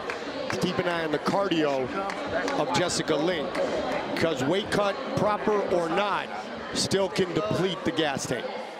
Yeah. It doesn't help when you're getting hit either. Yeah, you got that right. That siphons more right away, doesn't it? And you know, Kirakosian is a Spitfire, so she's very energetic. She'll keep that pace. Unpredictable, quick, playful at times, but very effective. I got Kirakosian blood on the neck of Kirakosian. I think that's from Link, but either way, somebody should be wiping that off. It's been on her neck since halfway through the previous round. Nobody wiped that off. Well, it's not on your suit tonight, at least. No, it's not, but still, I mean, when you go back to the corner, they should be cleaning you off a little bit. Round number 3, scheduled for 5 2-minute rounds. Kirakosian comes out orthodox to start this round 3. And Link right there, she did a good job of landing a couple of shots, but then she closed her own gap. I don't understand what Link did there.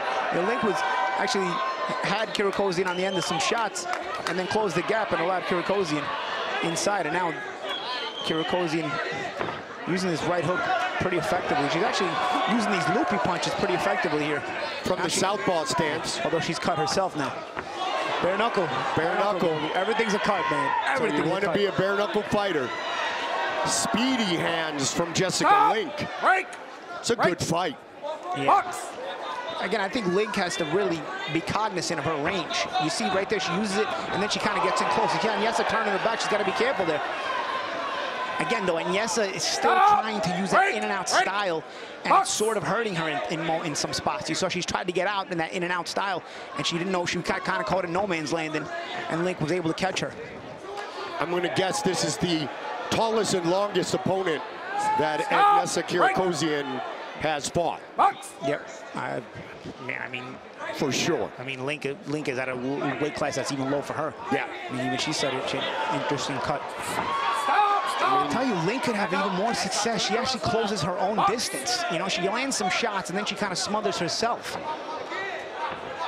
I mean, she fought Ping Tyson at 135, fought Medina at 130, Mandiao at 125. Tonight at 115. And that right eye is really battered. This is an early candidate to fight of the night, Goldie. Absolutely. It was going back and forth here. I was thinking the same thing. Seconds, clock. Round 3, scheduled for 5. And Link came back and took her around again. I mean, I got a 2-1 Goldie.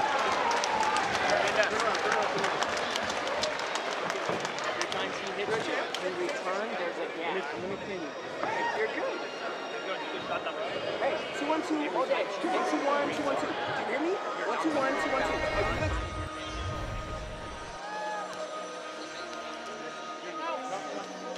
You see there, you see Agnesa trying to suddenly get out. She tried to throw those shots and sort of smoothly like try to get out, and usually that works, but not against a tall fighter. Right. So she kind of ended up on the end of some shots. But then Link herself, as you saw in that same replay, ends up closing her own gap. You know, I guess sometimes she herself is looking for the tie plum, but I think she'd be better served to maintain at least a middle range even when she's landing those punches and keep that consistency, because Agnesa just has the tendency to go straight back anyway. Agnesa spent some time with her coach, A.J. Easley, in Las Vegas, sparring with top-level sparring partners. Jessica Link, her one professional MMA bout was against Frank Mir's daughter, Bella. Bella Mir, a winner by submission armbar in the first round over Jessica Link. Amir with a submission. What a shocker. Yeah. I mean, Mir's daughter's been doing this since she's in the womb, I think. You know, she's amazing. I think they call her Lady Mir or something. Yep, that's exactly right. This fight of the night candidate continues. Kirakosian was orthodox for about 2.1 seconds to start this round. And again, you saw Kirakosian go straight back. And that doesn't help her cause. You see again, she's got to use that head movement and catch Link coming. She's trying to use those wide punches to close the distance, and Link's adjusting well, Paulie. Yeah, I think she's trying to just force her way in, but it's wearing her out. This kind of fight is also wearing her out, because what happens then when you get inside, and this wrestling is something Link is more used to. Yes, for sure. Oh, again, gets caught with a big left hand because she was backing straight up again. Jessica Link, skill set looks sharp here tonight. Back up. Link is a giant at this weight class. I mean, I don't know how much trouble she had at this weight, but I think she'd be apt to stay. We're at 1 minute, halfway through round 4. Back up. 5 2-minute rounds. Super flyweight matchup. Link looking for her first win inside the Trigon. I guess in this kind of fighting, I mean, Link giving up her height like that at times, which to me is a mistake, is only a half mistake, because at least she used the top plum. Good get back by Kirakosian here. Kirakosian looking to make it a scrap, and she fires quickly off the break. 30 seconds remains in round 4.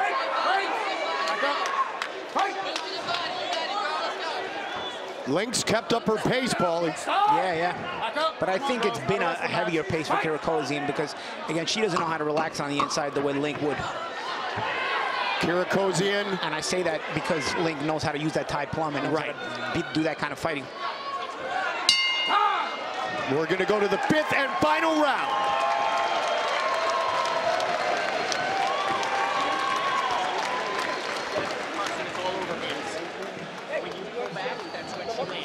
Ladies and gentlemen, here at the Rock Hill Sports and Event Center, 1 more to go. This is the 5th and final round. There's action from that 4th round. Left hand by Link. Again, Agnesa was going straight back. She takes the left hand, then she finally circles around. But again, you can't use that in and out style against tall fighters. As she backs up, Link looks right for the Muay Thai hold, or whatever you want to call it, tie plum. Tie plum, yep. Tie up, whatever you want to call it. but tie down. Zip tie. Yeah, Kirakosian had that quick moment there, but overall, I think Link is up 3-1 here in the going into the 5th round. I think Kirakosian's going to need a big round. And I think just in general, I don't know if she has that head movement enough, down pat enough to where she can really make Link pay for her height. Again, she's coming straight in. She walks into her left hand. She's trying to force her way in. See, Kirakosian got the desire. She got the heart. Yep, there's no question about that. 5th and final round. Kirakosian coming out very aggressively. Back up. Good flurry by Agnesa. And she's actually walking through punches now. She's trying, but the thing is, Link again has that MMA background. She knows how to push her head down and nullify her when she gets close. Because Agnesa wants to just work her, but Link Link is preventing that.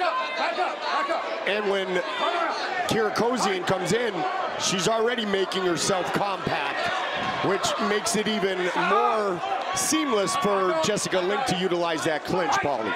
But energy-wise, it's been a good round for Kirakosian so far. And we still got some time.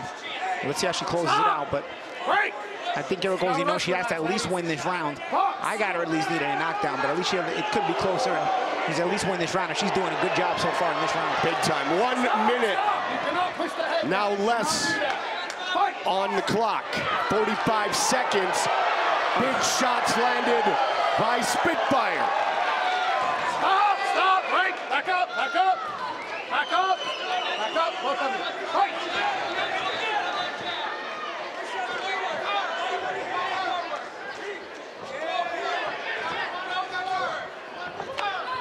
30 seconds remain. This is a fight of the night so far, Gregoris. No question. It's gonna be tough to top this one. The women always bring it. And good on Kirakosian to really dig down this round. I mean, she realizes that it's not the technique that's gonna do it for her. I don't think she mastered the technique that she needed in this fight. But she went for it, and in the 5th round, she's got herself a good win in there in the 5th round. And it could have pulled it out. I gotta lose this fight 3-2, but if one of the other rounds are closer and they go the other way, she would win the fight 3-2. So let's see how the judges have it. This is a good competitive fight. They go the distance. Agnesa Kirakosian and Jessica Link. Spectacular performance.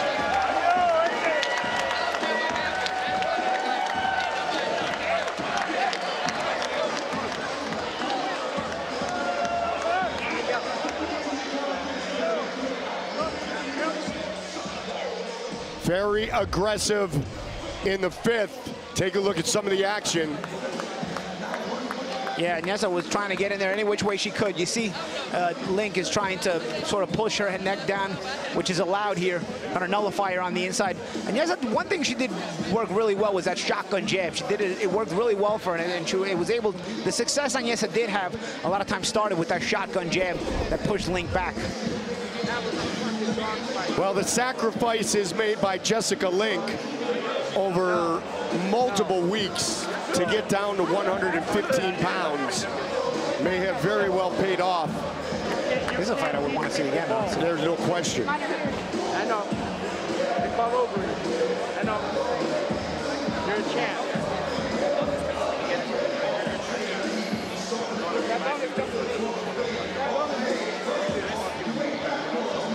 And you know what? They say close the fight strong, right? So I got a 3-2 Link, but again, you just don't know if that last round was the one that could switch, flip it the other way if somebody had a 2-2 going into the last round. They say close it strong, where Kirakosian did that. She closed very strong. Smile on the face of her trainer, AJ Easley. In fights like that is why I got the barbershop smock on. That's exactly right. You know? Exactly right. The decision is in. Here is Lupe. Ladies and gentlemen, after 5 action-packed rounds, we go to the scorecards. Judges Collins and Linderman scored about 48-47. And Judge Stamey scores about 49-46. All 3 in favor of the winner by way of unanimous decision. Agnesa!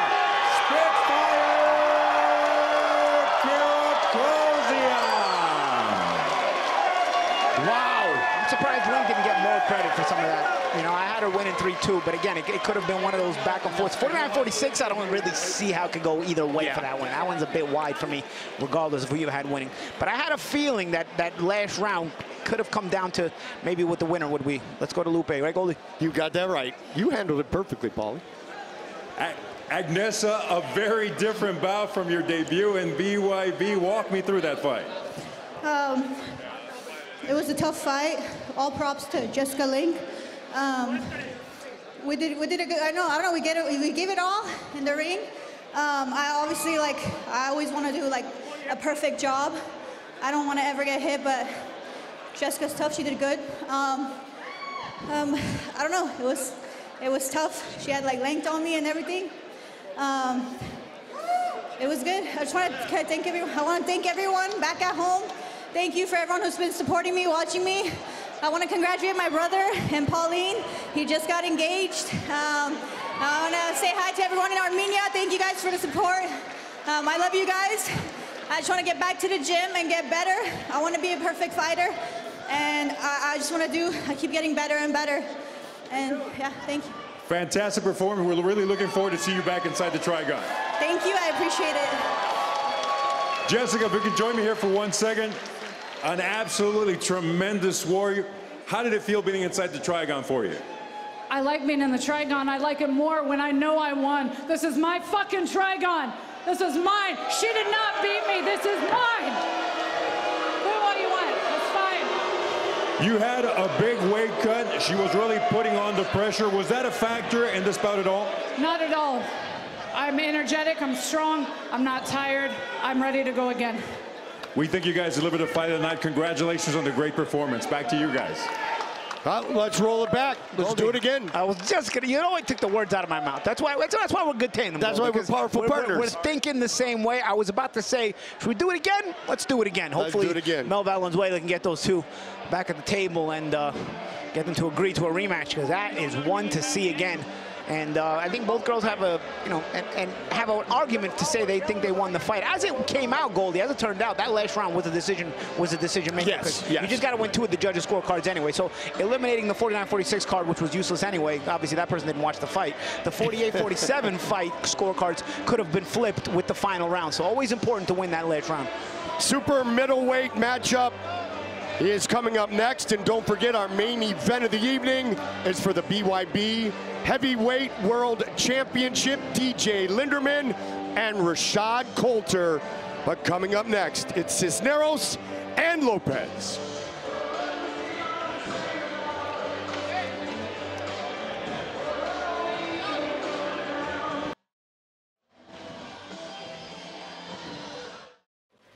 Saturday, December 2nd, the Trigon travels a mile high as BYB Extreme lands in Denver for the very first time. 3 titles will be on the line, highlighted by the trilogy between Monica Medina and Patty Juarez. Mark the Shark Irwin defends his BYB lightweight belt against Julio Tenori. Plus, Smash Nelson and Robert Cerna collide for the vacant BYB Super Middleweight Championship. For tickets and information, go to BYBExtreme.com.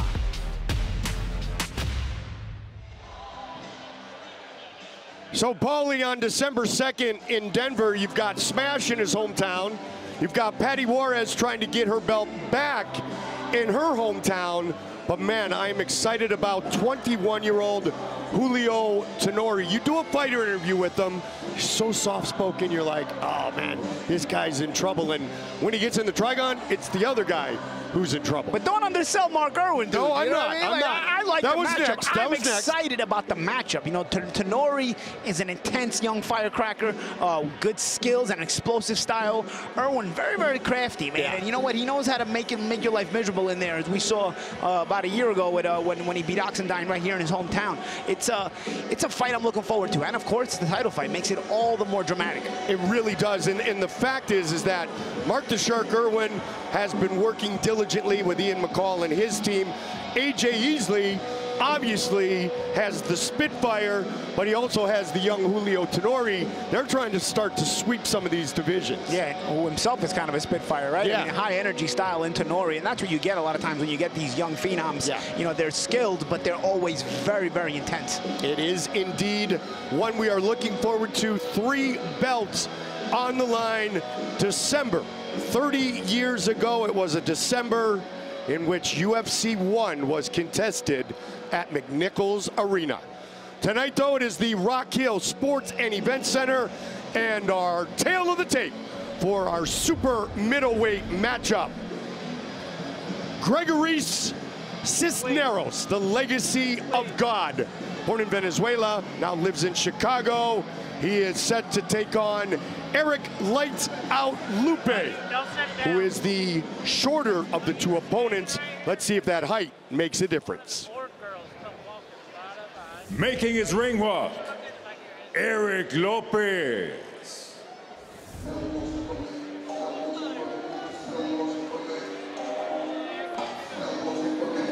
Club boxing, a ton of experience for Erik Lights Out Lopez. He is 3-1 in bare knuckle battles. He makes his BYB debut on just 10 days notice, replacing Charlotte, North Carolina's Ryan Jett. First fight for Lopez in 11 months and 23 days.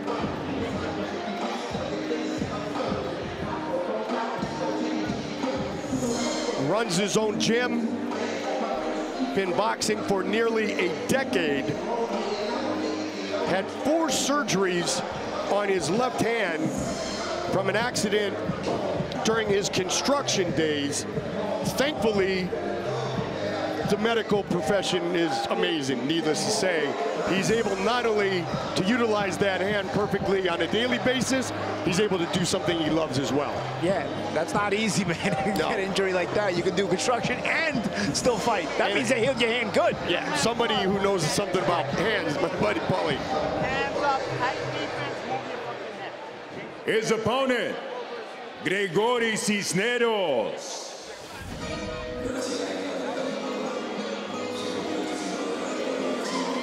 So Cisneros fought at BYB 19 in August against Rhinell Riley, the Rhino, and he looked spectacular. But he hit a downed opponent multiple times and was disqualified. Thus his record in the Trigon is 0-1. Now with a very long MMA career, it's that muscle memory, Paulie. You've got to have the discipline, I know. Yeah. But as an opponent goes down, in MMA, you continue to throw. Otherwise, you get DQ'd if you do it here. Correct. But yeah, it was a fight he was winning easily. We called it, Goldie, and you know, hopefully today he gets his. If he winds up in the same situation, he's able to control himself. Yeah. Cisneros also earlier this year fought the winner of our first fight tonight in an MMA fight, Cub Hawkins. Yes, indeed. Who won that one? Cub Hawkins. By submission. Yes. No submissions here, Goldie. Nope. Rear naked choke win for Cub Hawkins in Anthony Pettis' organization back in April. Our featured matchup, super middleweights. Here is Lupe. We continue with the action inside the Rock Hill Sports and Event Center. This is BYB 21, proudly presented to you by Buy, Sell Clothing, The Fight Doctors, and GC3. This contest set for 5 rounds or less in the super middleweight division. Our judges are Jason Collins, Barry Linderman, and Troyce Stamey. In charge of the action when the bell rings, referee Wayne Spinola. Presenting first, the fighter in the blue corner. He enters wearing black with gold trim. He weighed in officially at 167 pounds. Tonight, he enters the Trigon in his 5th bare knuckle match with a record of 3 victories against 1 lone defeat. Hailing from Dillon, Montana, Erik Lights Out Lopez. His opposition in the red corner.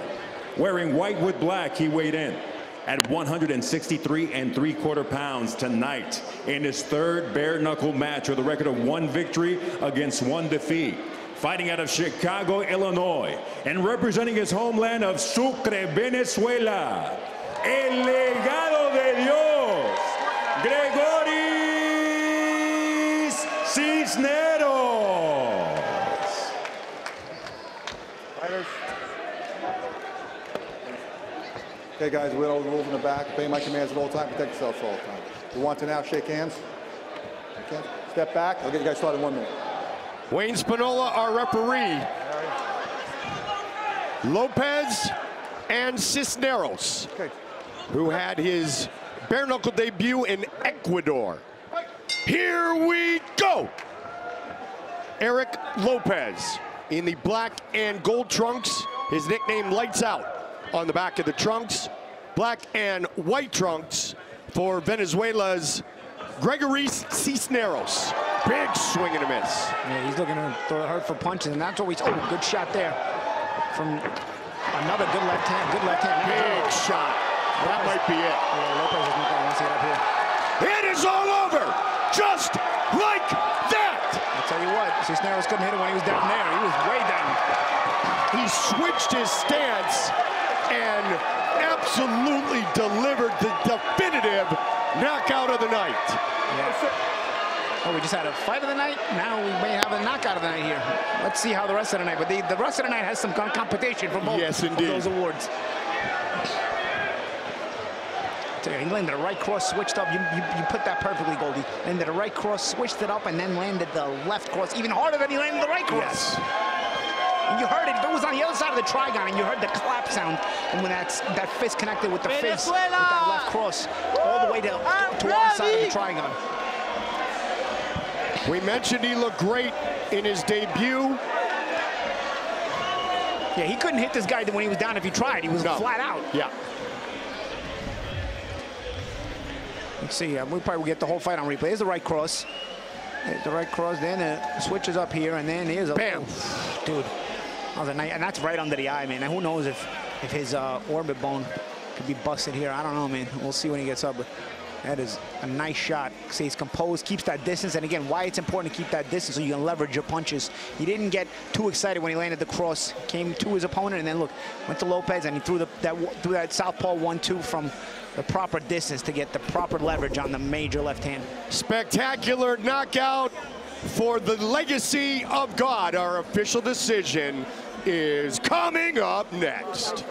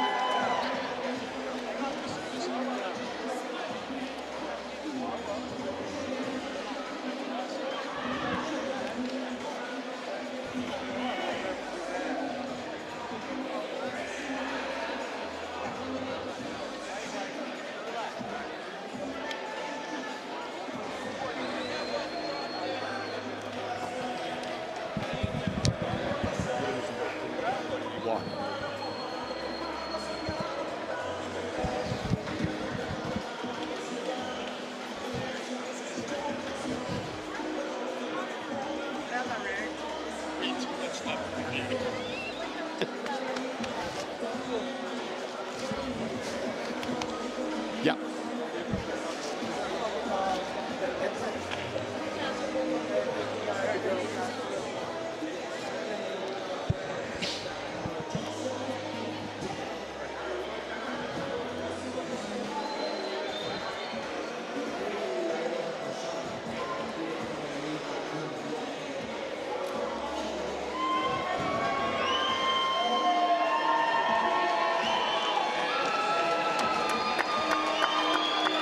The Venezuelan certainly wants that knockout of the night bonus. Right now, that is going to be very hard to beat. To make it official, Lupe. The official time, 26 seconds of the first round inside the mighty Trigon. Your winner by way of KO, the legacy of God, Gregoris Cisneros. Outstanding 26-second knockout for Cisneros.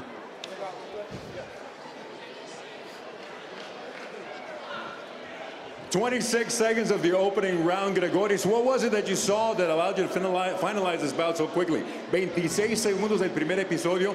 ¿Qué viste en tu rival que te ayudó a finalizar este combate tan pronto? Primero que nada, gracias a Dios. Es el que me trajo aquí. I'm ready. Estoy listo. Me preparo siempre para los mejores y para los grandes momentos. En mi rival pude ver la oportunidad de caer en mi juego en el tú a tú y fue lo que me ayudó en esta pelea con esa derecha de poder. First and foremost, let me thank God. He made everything possible inside this ring. I am ready. I came in here. I wanted to go blow for blow. It could have just easily been me that would have dropped in that particular round, but I'm ready for anything that's still to come. Your ring name is the Legacy of God, El Legado de Dios. How is it that you make that switch from being a man of God to becoming this absolute knockout machine inside of the ring? Tu apodo es El Legado de Dios. ¿Cómo presionas ese botoncito y te conviertes en una máquina de knockouts dentro del ring? Bueno, como Dios manda, me puse ese apodo porque después de este momento, después de esta carrera, la bendición va para Dios. Tengo muchas premoniciones todo el tiempo y desde ahí me puse el legado de Dios. Dijo, es tu momento, hazlo, y lo hice. Well, after this career, there's a lot of work to be done on God's name. It was just something that came to me. It said, it's the legacy of God that needs to be your legacy, your ring name. There's a lot of work to be done, and all glory to God. Saliste sin ninguna lesión. ¿Qué sigue para ti? You came out pretty much clean without any injuries whatsoever. What's next for you? No estoy apurado, pero sí estoy listo para el mejor. El campeón, el que no es campeón, el que me pongan al frente, yo estoy listo. I'm ready. I'm in no hurry, but I'm ready for whoever they put in front of me. The champion, the guy who's not the champion, whoever it may be, I am ready. Felicidades, congratulations. Back to you guys. Well done by Cisneros. A 26-second finish for his first win inside the mighty Trigon. And that knockout of the night is going to be tough to beat. Facebook, YouTube, X, Instagram.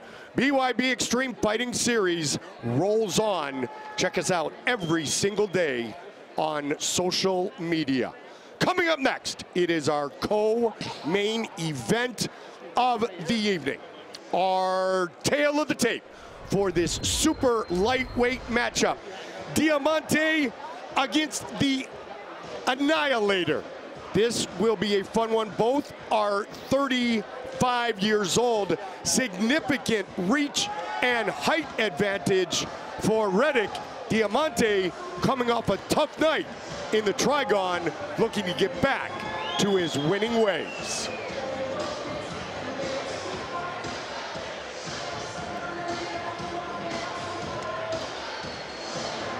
Peter Zahel with Anthony Retic fighting out of Birmingham, Alabama, and Carlos Guerra from Mexico City, training with Jeremiah Rodriguez.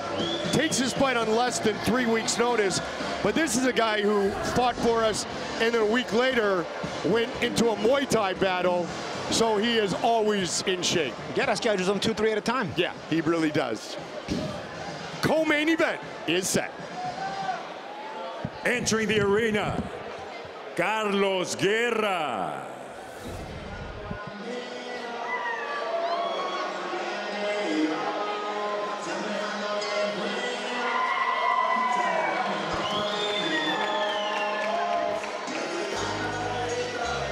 Carlos Guerra, the Diamante. And you know what? When he started his bare knuckle career, he really was looking like a Diamante. Won 4 fights in a row to start out his bare knuckle career, but he's on a 2-fight slide here. Of course, he's fought some good fighters. Scott McHugh of BKB ended up beating him in a decision, and Guerra was stopped by Seth Schaefer in a fight where he was overwhelmed. But this is not an easy guy to overwhelm. That's what you were talking about with Goldie. It's a fighter who schedules 2-3 fights at a time at times. I don't know how he does it. I think he's crazy because you could get cut, and especially in bare knuckle, you could wind up getting cut. But he fights in Muay Thai, and that's mainly what he does. But he does also fights in MMA and, of course, bare knuckle. But he tends to schedule a couple of fights at a time. As a matter of fact, he has a fight scheduled on November 18th in Las Vegas for a Lion Fight Muay Thai title bout. So, this is nothing new for him. He always expects, I guess, not to get cut. And tonight, he's fighting he's got a 7-inch reach disadvantage. But a guy with the experience of Guerra, I'm sure he's seen everything. And we'll see how he handles this one tonight. Carlos Guerra makes his way to the Trigon right now, the 3-time Mexican Muay Thai champion. But tonight we're fighting in bare knuckle, so no elbows, no knees. But Guerra knows that. He's a veteran of 6 fights already in bare knuckle.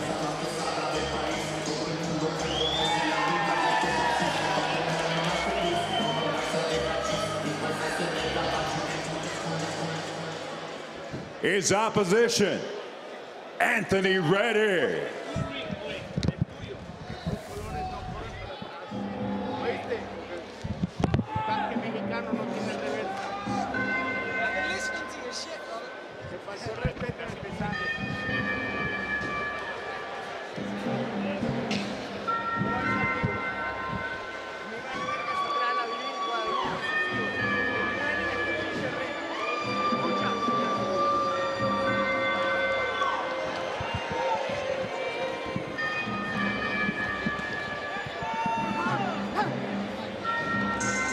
Anthony Retic, 35 years old,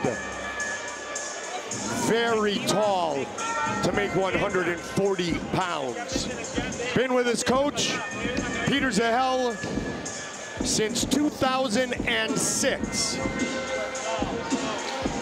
This song used to be such a big walkout song. I think I came out to it. I think even Tyson came out to it. Yeah. To the DMX intro to the It's Hot and Dark and Hell is Hot album way back in the late 90s. I've dated myself, but this was a big, big walkout song. And Retic bringing it back from the old school. And making it work for him.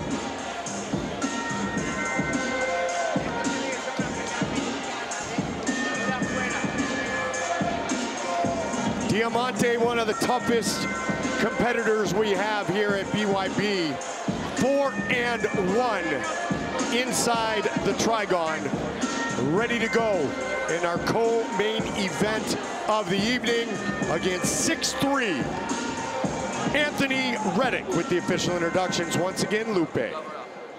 We continue with the action here inside the Rock Hill Sports and Event Center. This is BYB 21, proudly presented to you by Buy Sell Clothing, The Fight Doctors, and GC3. This is our co-featured bout of the evening, set for 5 rounds or less in the super lightweight division. Scoring the action, Jason Collins, Barry Linderman, and Troyce Stamey. In charge of the action once the bell rings, referee Sean Woods. Presenting first, the fighter in the blue corner. He enters wearing white with silver trim on the scale. He registered an official 141 pounds. In 6 bare knuckle matches, he maintains a record of 4 victories against 2 losses. Representing La Capital Azteca, Mexico City, Mexico, Carlos Diamante Guerra.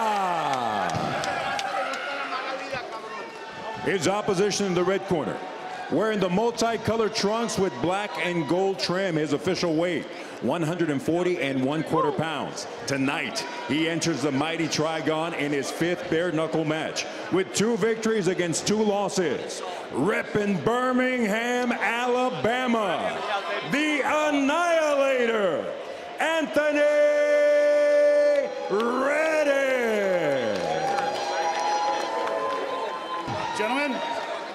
Gentlemen, to the center.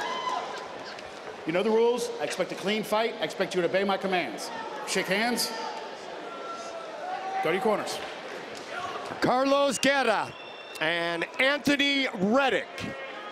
Fight scheduled for 5 3-minute rounds. This is our co-main event of the evening. Retic with all kinds of colors on his trunks. Guerra in the white trunks. They clinch early. Before you see the right away, Guerra started with the first jab with right to the body.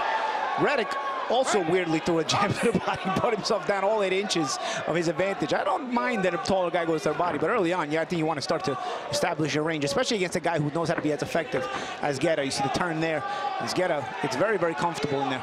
Especially with the professional Muay Thai fights that he has been in, the MMA, the inside work, both men good in the clinch. The inside work. Why was there a warning for holding him behind the head there? I am not exactly sure. Hopefully we don't see it again. Yep. Diamante really working the body of Retic early. I mean, in real boxing, that's a warning. Yes. Dirty boxing in the Trigon. Not so much. Not so much. Carlos defeated by Seth Schaefer at BYB 12 in London. Good little counter uppercut there by Retic. In a championship fight. Now Retic with the dirty boxing, but Guerra continues to go to the body, but the big cut. That counter uppercut did open up a cut on Guerra. Well-timed shot by Retic. The problem for Guerra now, he can't fight November 18th, I don't think. That's exactly right.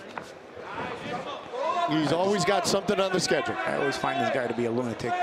Schedule fights after bare knuckle fights. I mean, bare knuckle, you get cut so easily, it's crazy.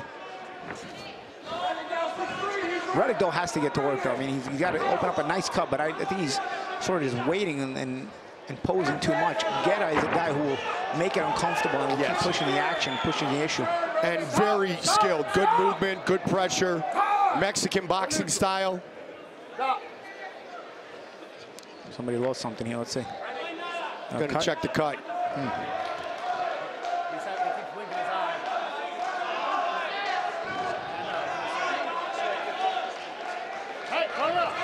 Guerra says, let's go.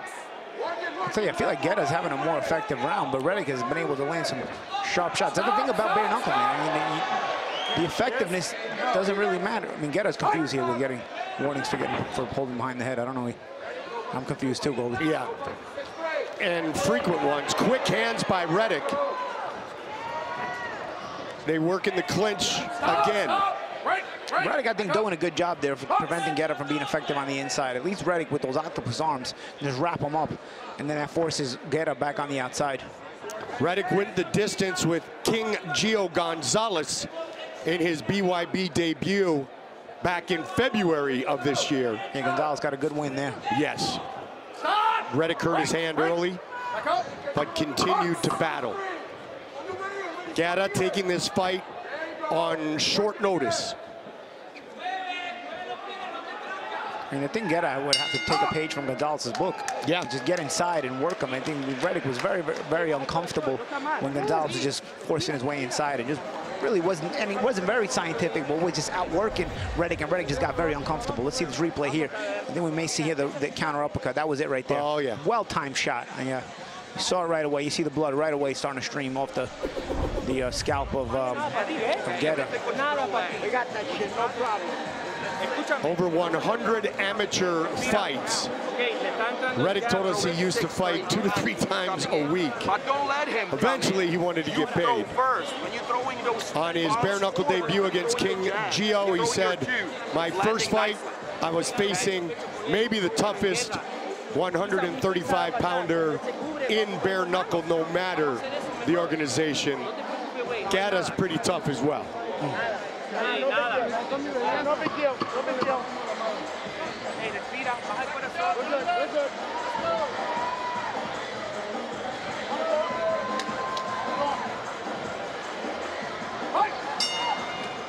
Carlos told us he knows how to fight taller guys. And if he didn't have confidence to get back to his winning ways, he would retire. He's got that warrior's heart. Anybody, any place, anytime. Round number 2, co-main event. Yeah, you can see what he's trying to do. He gets inside, tries to wrap up the head. Oh, good hook there by Guerra. He tries to grab behind the neck of Retic. Because Retic's standing tall, and he makes it a lot more difficult for Guerra by wrapping up those long arms around him. Smart tactics from Retic. It's not super exciting, but what he's doing is he's eliminating the effectiveness of Guerra, who wants to hold him behind the neck, but has to reach up so high that he can't bring his head back down. It was interesting. Retic said he doesn't think his height is an advantage nor a disadvantage in the Trigon. Certainly fights in a phone booth most of the time.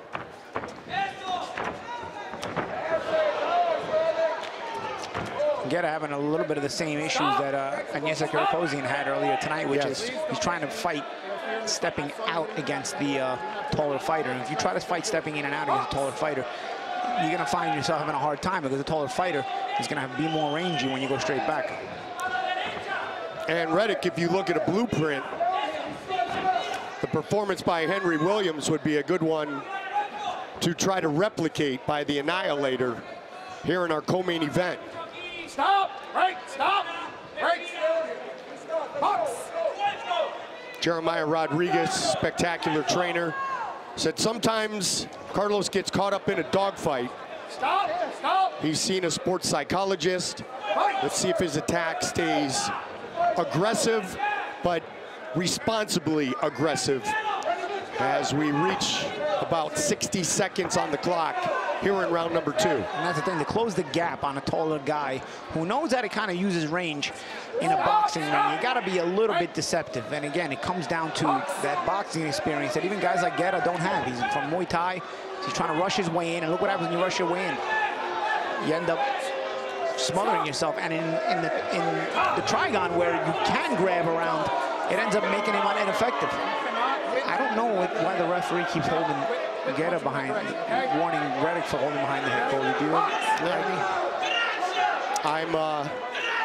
I'm allegedly puzzled, Paulie. Just when you think you know the rules, right? Yeah, exactly, exactly.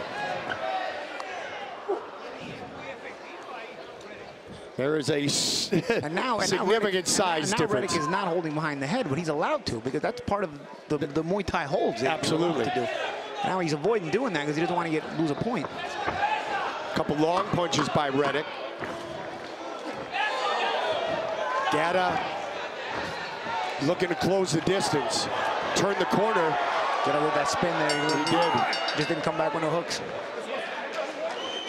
I don't understand what this ref is doing. Every time we come to South Carolina, I know. Something with this ref I don't get, man. But he works every time. I don't know, dude. I don't know who's in the commission here. If they know the rules, I know we know the rules. Everywhere we go, we know the rules. This is the only place when this guy refs is where the rules come into question. They're ever evolving. For him, not for us. Exactly.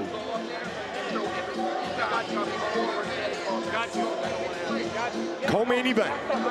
Still to come.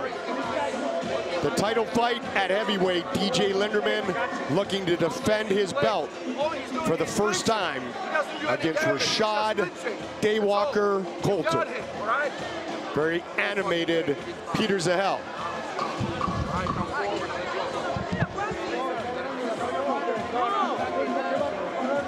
No van a pararlo, nada más dice que te cubre mejor entrando.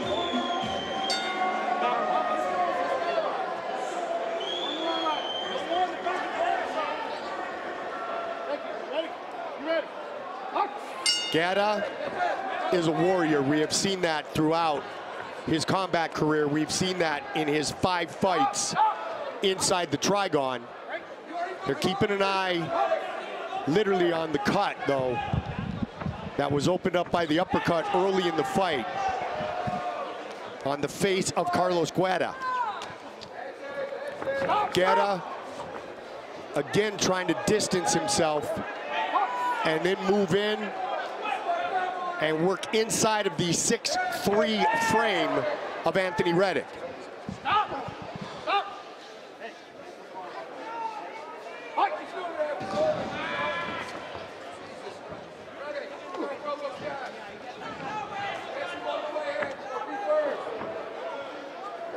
A lot of work in the clinch. This is an exhausting style of fighting. Guerra is bloodied, but far from beaten. Nah, again, he, like we said earlier about Sandlin, he comes from Muay Thai. Yes, very true. He's not going to take out the fighting spirit from him, no matter how much he's bleeding. And he's from Mexico City. Yeah. Uh-oh, Retic is being overwhelmed here. Retic is being overwhelmed here. I think he's quitting. I think he hurt his hand. Remember I mentioned he injured his hand in his debut, and it is all over. Carlos Guerra. Now he doesn't want Guerra, another referee doesn't want Guerra to jump on the ropes either. He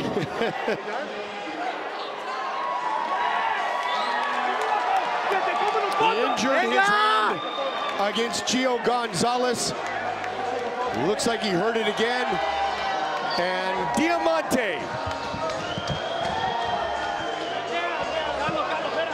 victorious in our co-main event. Yeah, big win for Diamante. Come from behind. Yes.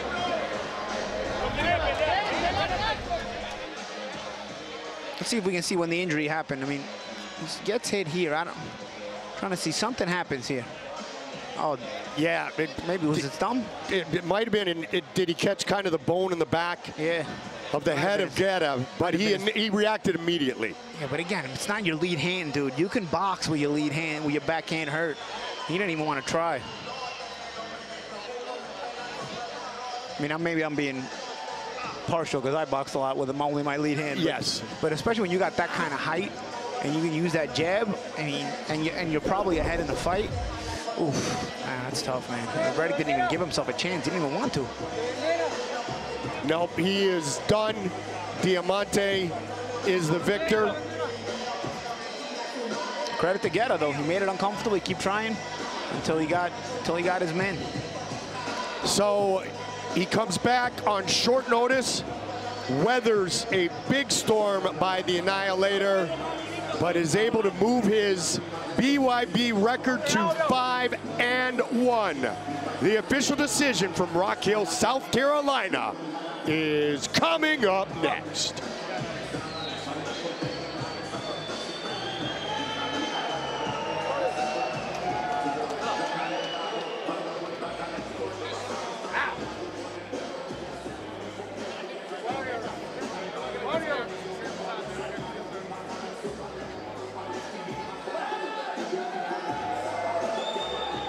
¡Viva México, cabrones!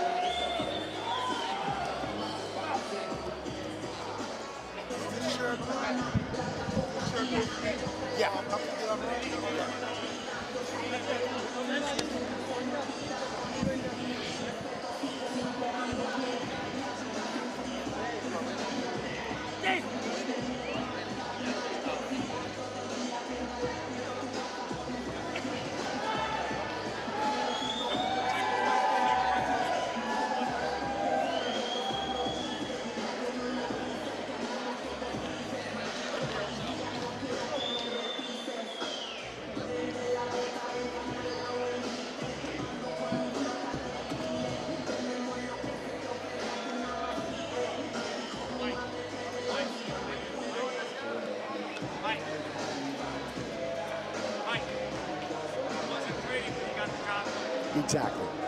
Exactly.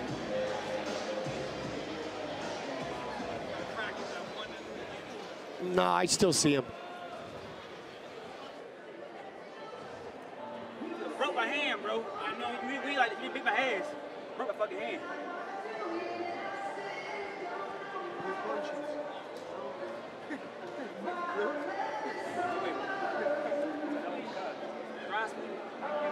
I'm using a wet one. It's just stuck. Well.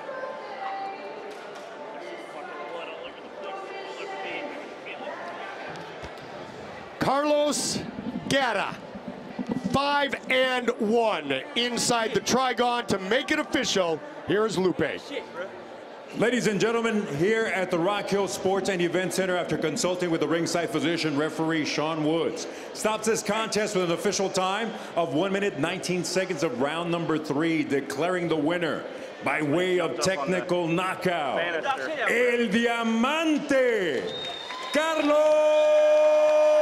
Guerra.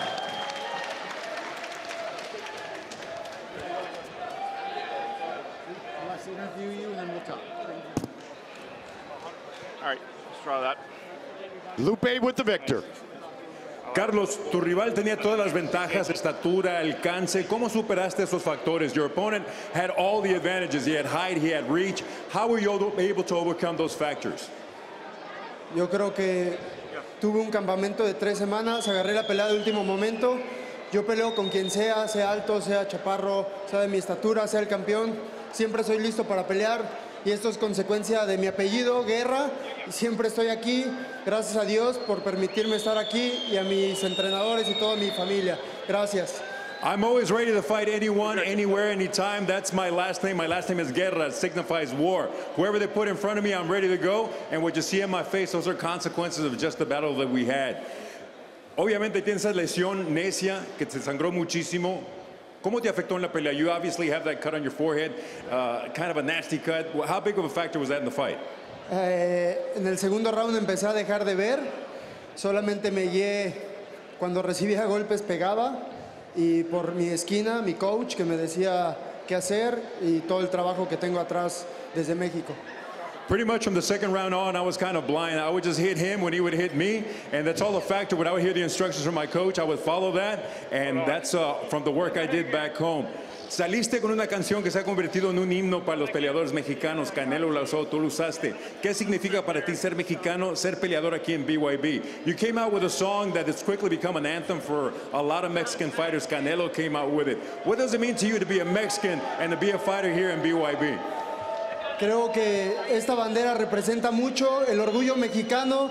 Donde va un mexicano siempre lo respetan, porque siempre nos damos a respetar, porque damos una guerra. ¡Y viva México, cabrones!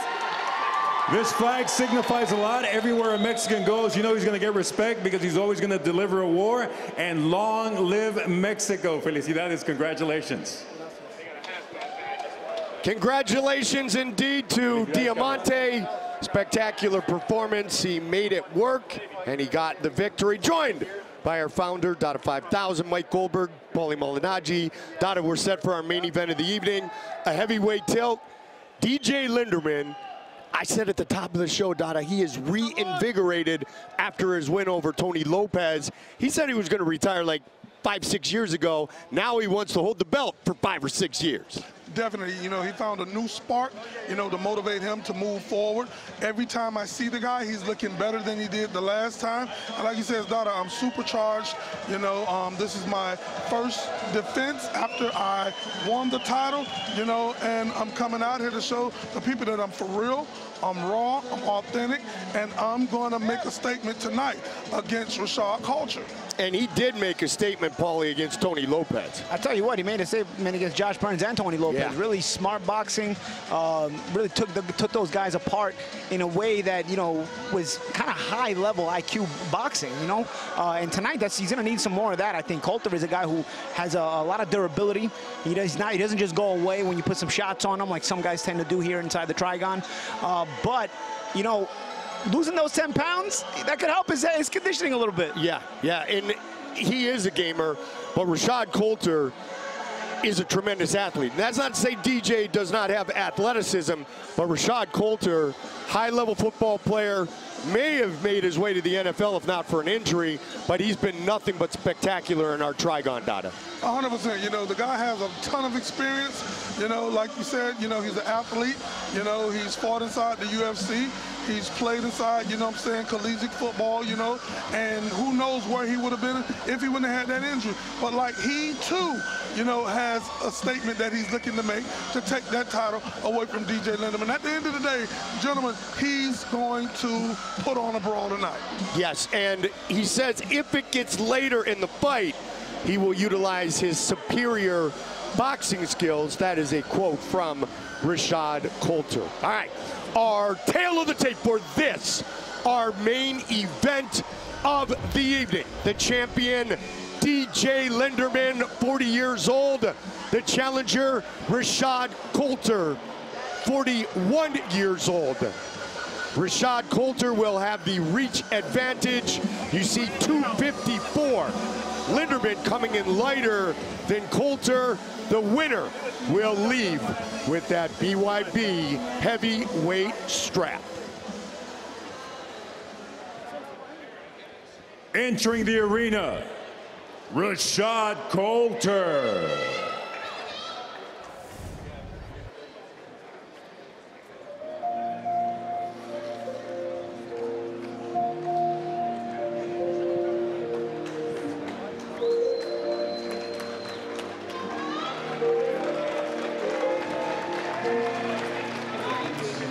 MMA wins, Dada, 8 by knockout.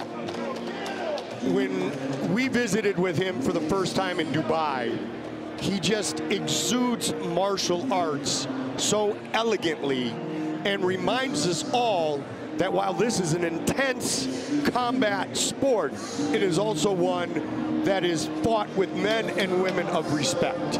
100%. You know, this guy, you know, I spoke with him earlier, and even though he is coming inside here, you know, as the challenger, he also stated that, hey, listen, I got to build on too, you know, and it's a build called pride, and I'm going to leave with both of them, my pride and the BYB Heavyweight Championship of the world. Now, he is in Dallas, Texas now, but he was born in Newton, North Carolina. During the fighter meeting, Tada, he quickly said, Goldie, don't kid yourself, this is still my city. 100%, you know, like, and I was right there, you know, and he really feels that, and like he said, you know, he's not gonna let his peoples down, he's not gonna let his family down, he's gonna be here to drop bombs in the mighty Trigon, and he's looking to walk away with that title in his hands raised, victorious.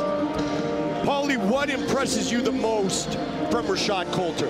His ability to stay calm. Yeah, the guy can fight, but at the same time, if there's a storm that comes his way, his ability to kind of get through the storm and come back with his own storm after and really turn the fight around. He is the challenger, 2-0, Rashad Daywalker Coulter. His opposition, making his ring walk, DJ Linderman.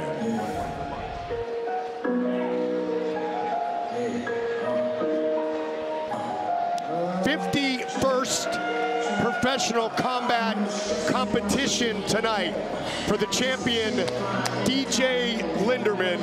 Began training in 2006. Had his first professional MMA bout in 2008. 41 professional MMA bouts, 2-0 in the Trigon. At 40 years old, a guy who said he was going to retire at 35. I guess that's not the case, Donna. 100%. You know, I had the opportunity to speak with him earlier. He says, listen, this is my first defense in 11 months. Even though I won the title, I'm not a true champ until I successfully defend it. And that's what he's looking to do here tonight. That is the old adage, Paulie. That's been talked about a lot, is you win the belt, but you become the true champion when you defend it the first time. Oh, yeah, absolutely, because you're going in as the defending champion, and to be able to continue to hold that off of hungry defense, off of hungry guys trying to take it from you, it establishes your supremacy. You know that your opponent is going to come when he wants to take that strap off your waist. 100%. You know, listen, when Rashad won his last fight, you know, he called out DJ Linderman, and as the stars would have been aligned, you know, he got what he was wishing for. You know, we're going to see if he can cash in on that, you know. It is time for our main event of the evening with the new rules scheduled for 6 3-minute rounds. Heavyweight belt on the line. Once again, here's Lupe. We continue with the action inside the Rock Hill Sports and Event Center. This is BYB 21, proudly presented by our sponsors, Buy Sell Clothing, The Fight Doctors, and GC3. Our officials scoring at ringside, our judges are Jason Collins, Barry Linderman, and Troy Stamey. At the sound of the bell, the man in charge of the action, referee Wayne Spinola. Rock Hill, South Carolina, prepare to be entertained. The BYB main event starts now. 6 rounds on the line. The BYB heavyweight title presenting first. The fighter in the blue corner. Tonight, he enters as a challenger. Wearing white with gold lettering, he weighed in officially at 259.5 pounds. Tonight, this elite combat sports athlete enters as an undefeated bare knuckle fighter with 2 victories. Fighting out of Dallas, Texas, and representing his hometown of Newton, North Carolina, Rashad Daywalker Coulter. In the red corner, the defending champion, wearing white with black trim, he weighed in at 253.75 pounds. Tonight, this battle-tested veteran enters in his 51st combat sports match with a bare knuckle record of 2 victories against 1 defeat. Tonight, defending his BYB heavyweight title from Yreka, California, DJ, the protege, Linderman.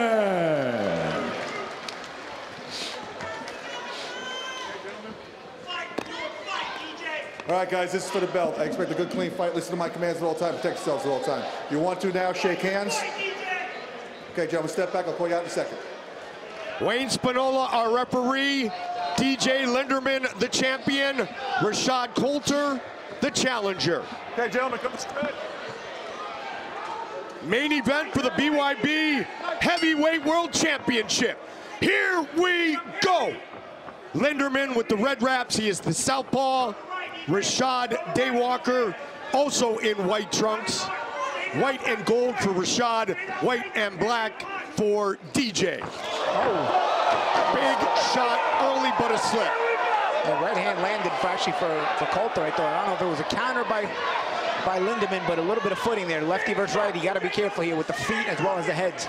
100%, you know, Coulter said, you know, yesterday at the fighter meeting, he said he's going to let DJ walk right into his own demise. Yep, he did say that, and he did say, Paulie, that he is a slow starter. Yeah, Linderman landed a decent left hand before, missed a few, but Coulter's got to be careful going straight back like that against a southpaw. The corner of DJ Linderman right before Wayne Spinola got our championship fight started, said, DJ, fight your fight. You know, both of these guys got TNT inside both hands, and, you know, they're coming to make a statement. This is a fight that the fans is truly going to be the winners, regardless of the outcome. Again, good connections made by Linderman. Good little angle change. He turned his lead right hand from a jab into a little short uppercut. Caught Coulter going straight back and then hit him with the follow-up lead left cross. He said, I am at the top of my game. Being in this historic chapter of bare knuckle boxing is an honor. That same shot again. He figures it worked before. Let him use it again. Yep. Uses that change of angle with that lead hand. Rashad opens up for the first time. Coulter came in a good right hand there. Will end up in the clinch. Good tactical fighting between these two guys so far. And we did see a tactical fight in a breakdown of Tony Lopez by Linderman when he won the belt. A combination a second ago by Coulter. Finished with a good hook there to the head. And, you know, even though we've seen, you know, DJ Linderman, you know, coming in better and better, he says, hey, listen, I want to get on to at least 235. Yeah. Motivated by the belt, motivated by his thirst for competition. Oh, big shot. Knocks down Coulter. Overhand shot.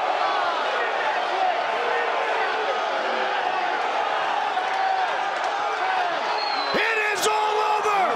Just like that! DJ Linderman defends his heavyweight belt! Wow! Watch it, baby! Watch out! I think he just stole the knockout of the night from Cisneros. I think he did. And you know what's interesting? The scientific setup behind that shot. He kept throwing the left hand straight.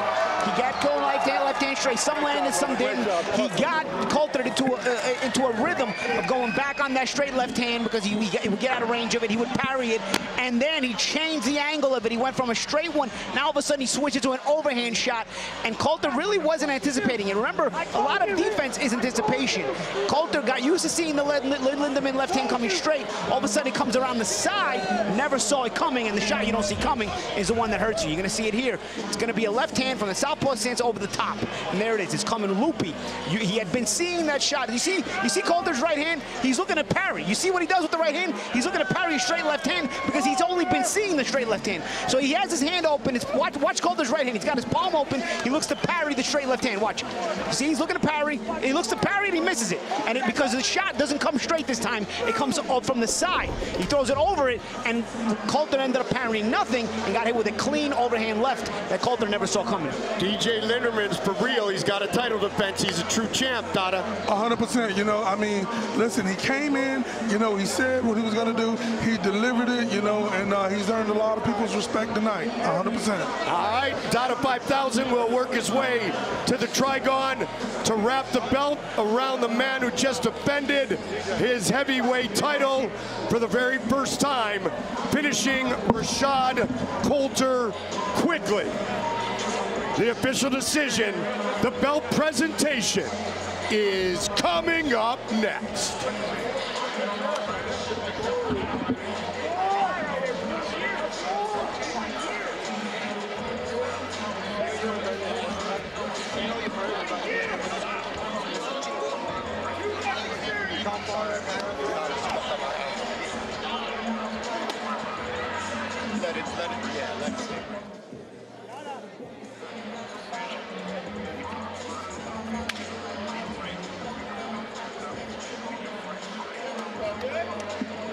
Yep.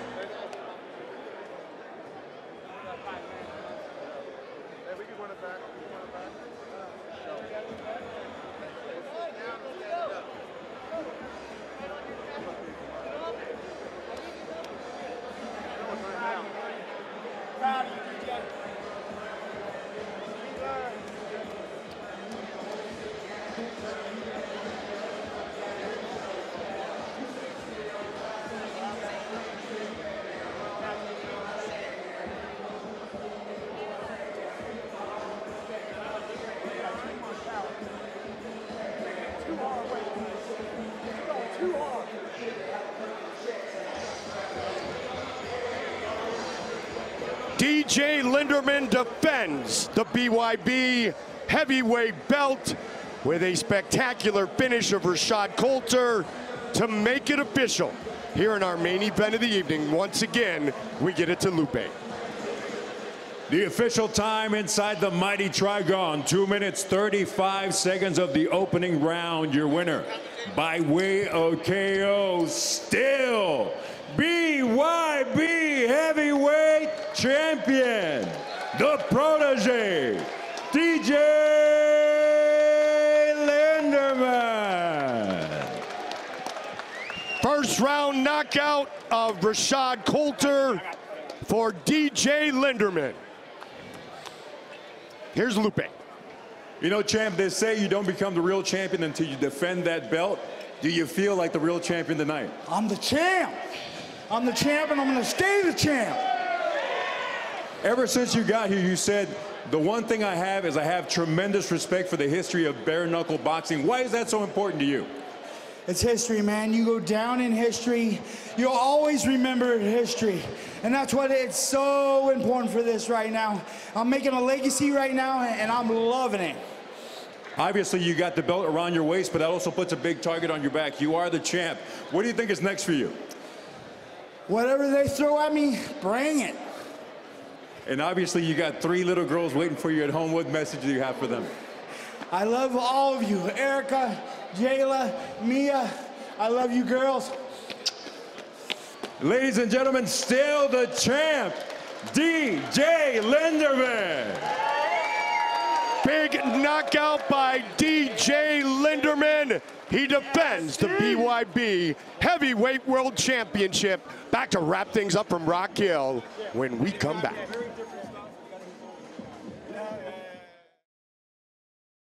We done. Yep.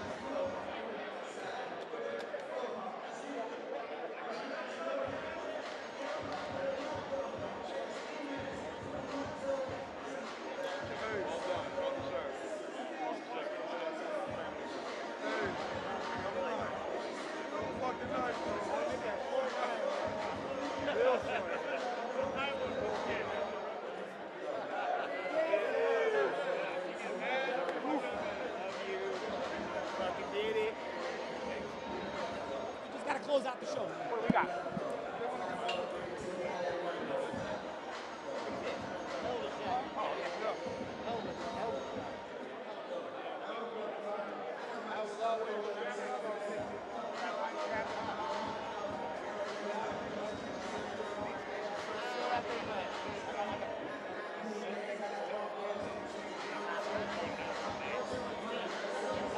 Hey, we got it in. We got it in. We did it.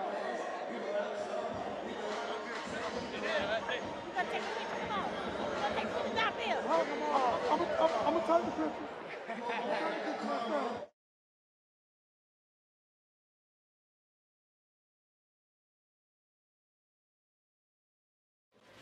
Saturday, December 2nd, the Trigon travels a mile high as BYB Extreme lands in Denver for the very first time. 3 titles will be on the line, highlighted by the trilogy between Monica Medina and Patty Juarez. Mark the Shark Irwin defends his BYB lightweight belt against Julio Tenori. Plus, Smash Nelson and Robert Cerna collide for the vacant BYB Super Middleweight Championship. For tickets and information, go to BYBExtreme.com. Started with a night in which Cub Hawkins continued to add to his tremendous performances inside the Trigon. The proud Hawaiian with a great victory. Henry Williams looked spectacular. It was a solid 7 fights in the Trigon tonight. Entertainment personified. That's what the mighty Trigon gives you. Every single fight is always exciting. Even when the ones that go to distance. I mean, watching Link and Kirakosian really box each other in such a violent way. I mean, that's what it's all about in the Trigon. You get big knockouts like we saw in the main event. I mean, it's just action top to bottom, excitement top to bottom. You got to keep tuning into BYB. You do indeed. And so let's take a look first at our knockout of the night. And we just saw it. And it is awarded to DJ Linderman. Cisneros had it until DJ took it away. Cisneros had it all night. It looked like it was going to Cisneros. But at the buzzer, DJ Linderman cold cocks Rashad Coulter. What a shot. And really smart presence of mind for Linderman to switch up the angle of that left hand he was throwing. It really made all the difference. And you know, it was interesting too when you talk about the boxing and the weathering the early storm. It was an early storm, and then Rashad did see that, okay, he was coming to hit me hard, and he did. And he ends up with the knockout of the night, and he also defends his title. Fight of the night, undoubtedly the 5-rounder between Spitfire and Link, Agnesa Kirakosian and Jessica Link. What a battle. Such amazing momentum switches in that fight. I mean, it started out with Link and went back to Kirakosian, back to Link, back to Kirakosian. Ultimately, Kirakosian got the decision, but ultimately, it's just one of those fights that you want to see a rematch. That's one of those fights where we're going to be talking to Mike Vasquez, we're going to be talking to Dada 5000 and say, let's get that done, because these two girls deserve to make the money and deserve to get that rematch. That was entertainment. That's what we talk about when we talk about the mighty Trigon. There's no question about it, and Jessica Link working so diligently to get to 115 pounds, it was worth it. Oh, absolutely. She is a giant at that weight class, and understanding her range, she was making life hell for Kirakosian, who likes to get inside and use those sharp combinations she has. But when you control range like that, it eliminates the ability to use those combinations, because you got to be able to close range to throw a good combination. And Link's length really made that a problem for Kirakosian. Kirakosian had to fight with her heart more so than the tactics. It was a great fight for that reason. It really was. And Magic Man, my powerful partner, an entertaining night, always with you. So much fun to watch this sport continue to evolve. Absolutely, and we'll continue to grow here at BYB. Bringing you more fights. December 2nd, Colorado? December 2nd, Colorado. We'll see you guys there. Tune in. Not 1, not 2, but 3 titles on the line in the trilogy between Patty Juarez and Monica Medina. The battles inside the Trigon, tremendous again tonight here in Rock Hill. Henry Williams, Agnesa Kirakosian, they all put on a show. Williams was tremendous, without a doubt. This, as we showed you, was our fight of the night. Cisneros switches stance, bam! Lopez down and done. And then Carlos Guerra back to his winning ways, and DJ Linderman defends the BYB heavyweight belt. For my powerful partner, the former two-time world champion, the Magic Man, Paulie Malignaggi, Mike Goldberg saying so long until next time. We see you right back here inside the Trigon.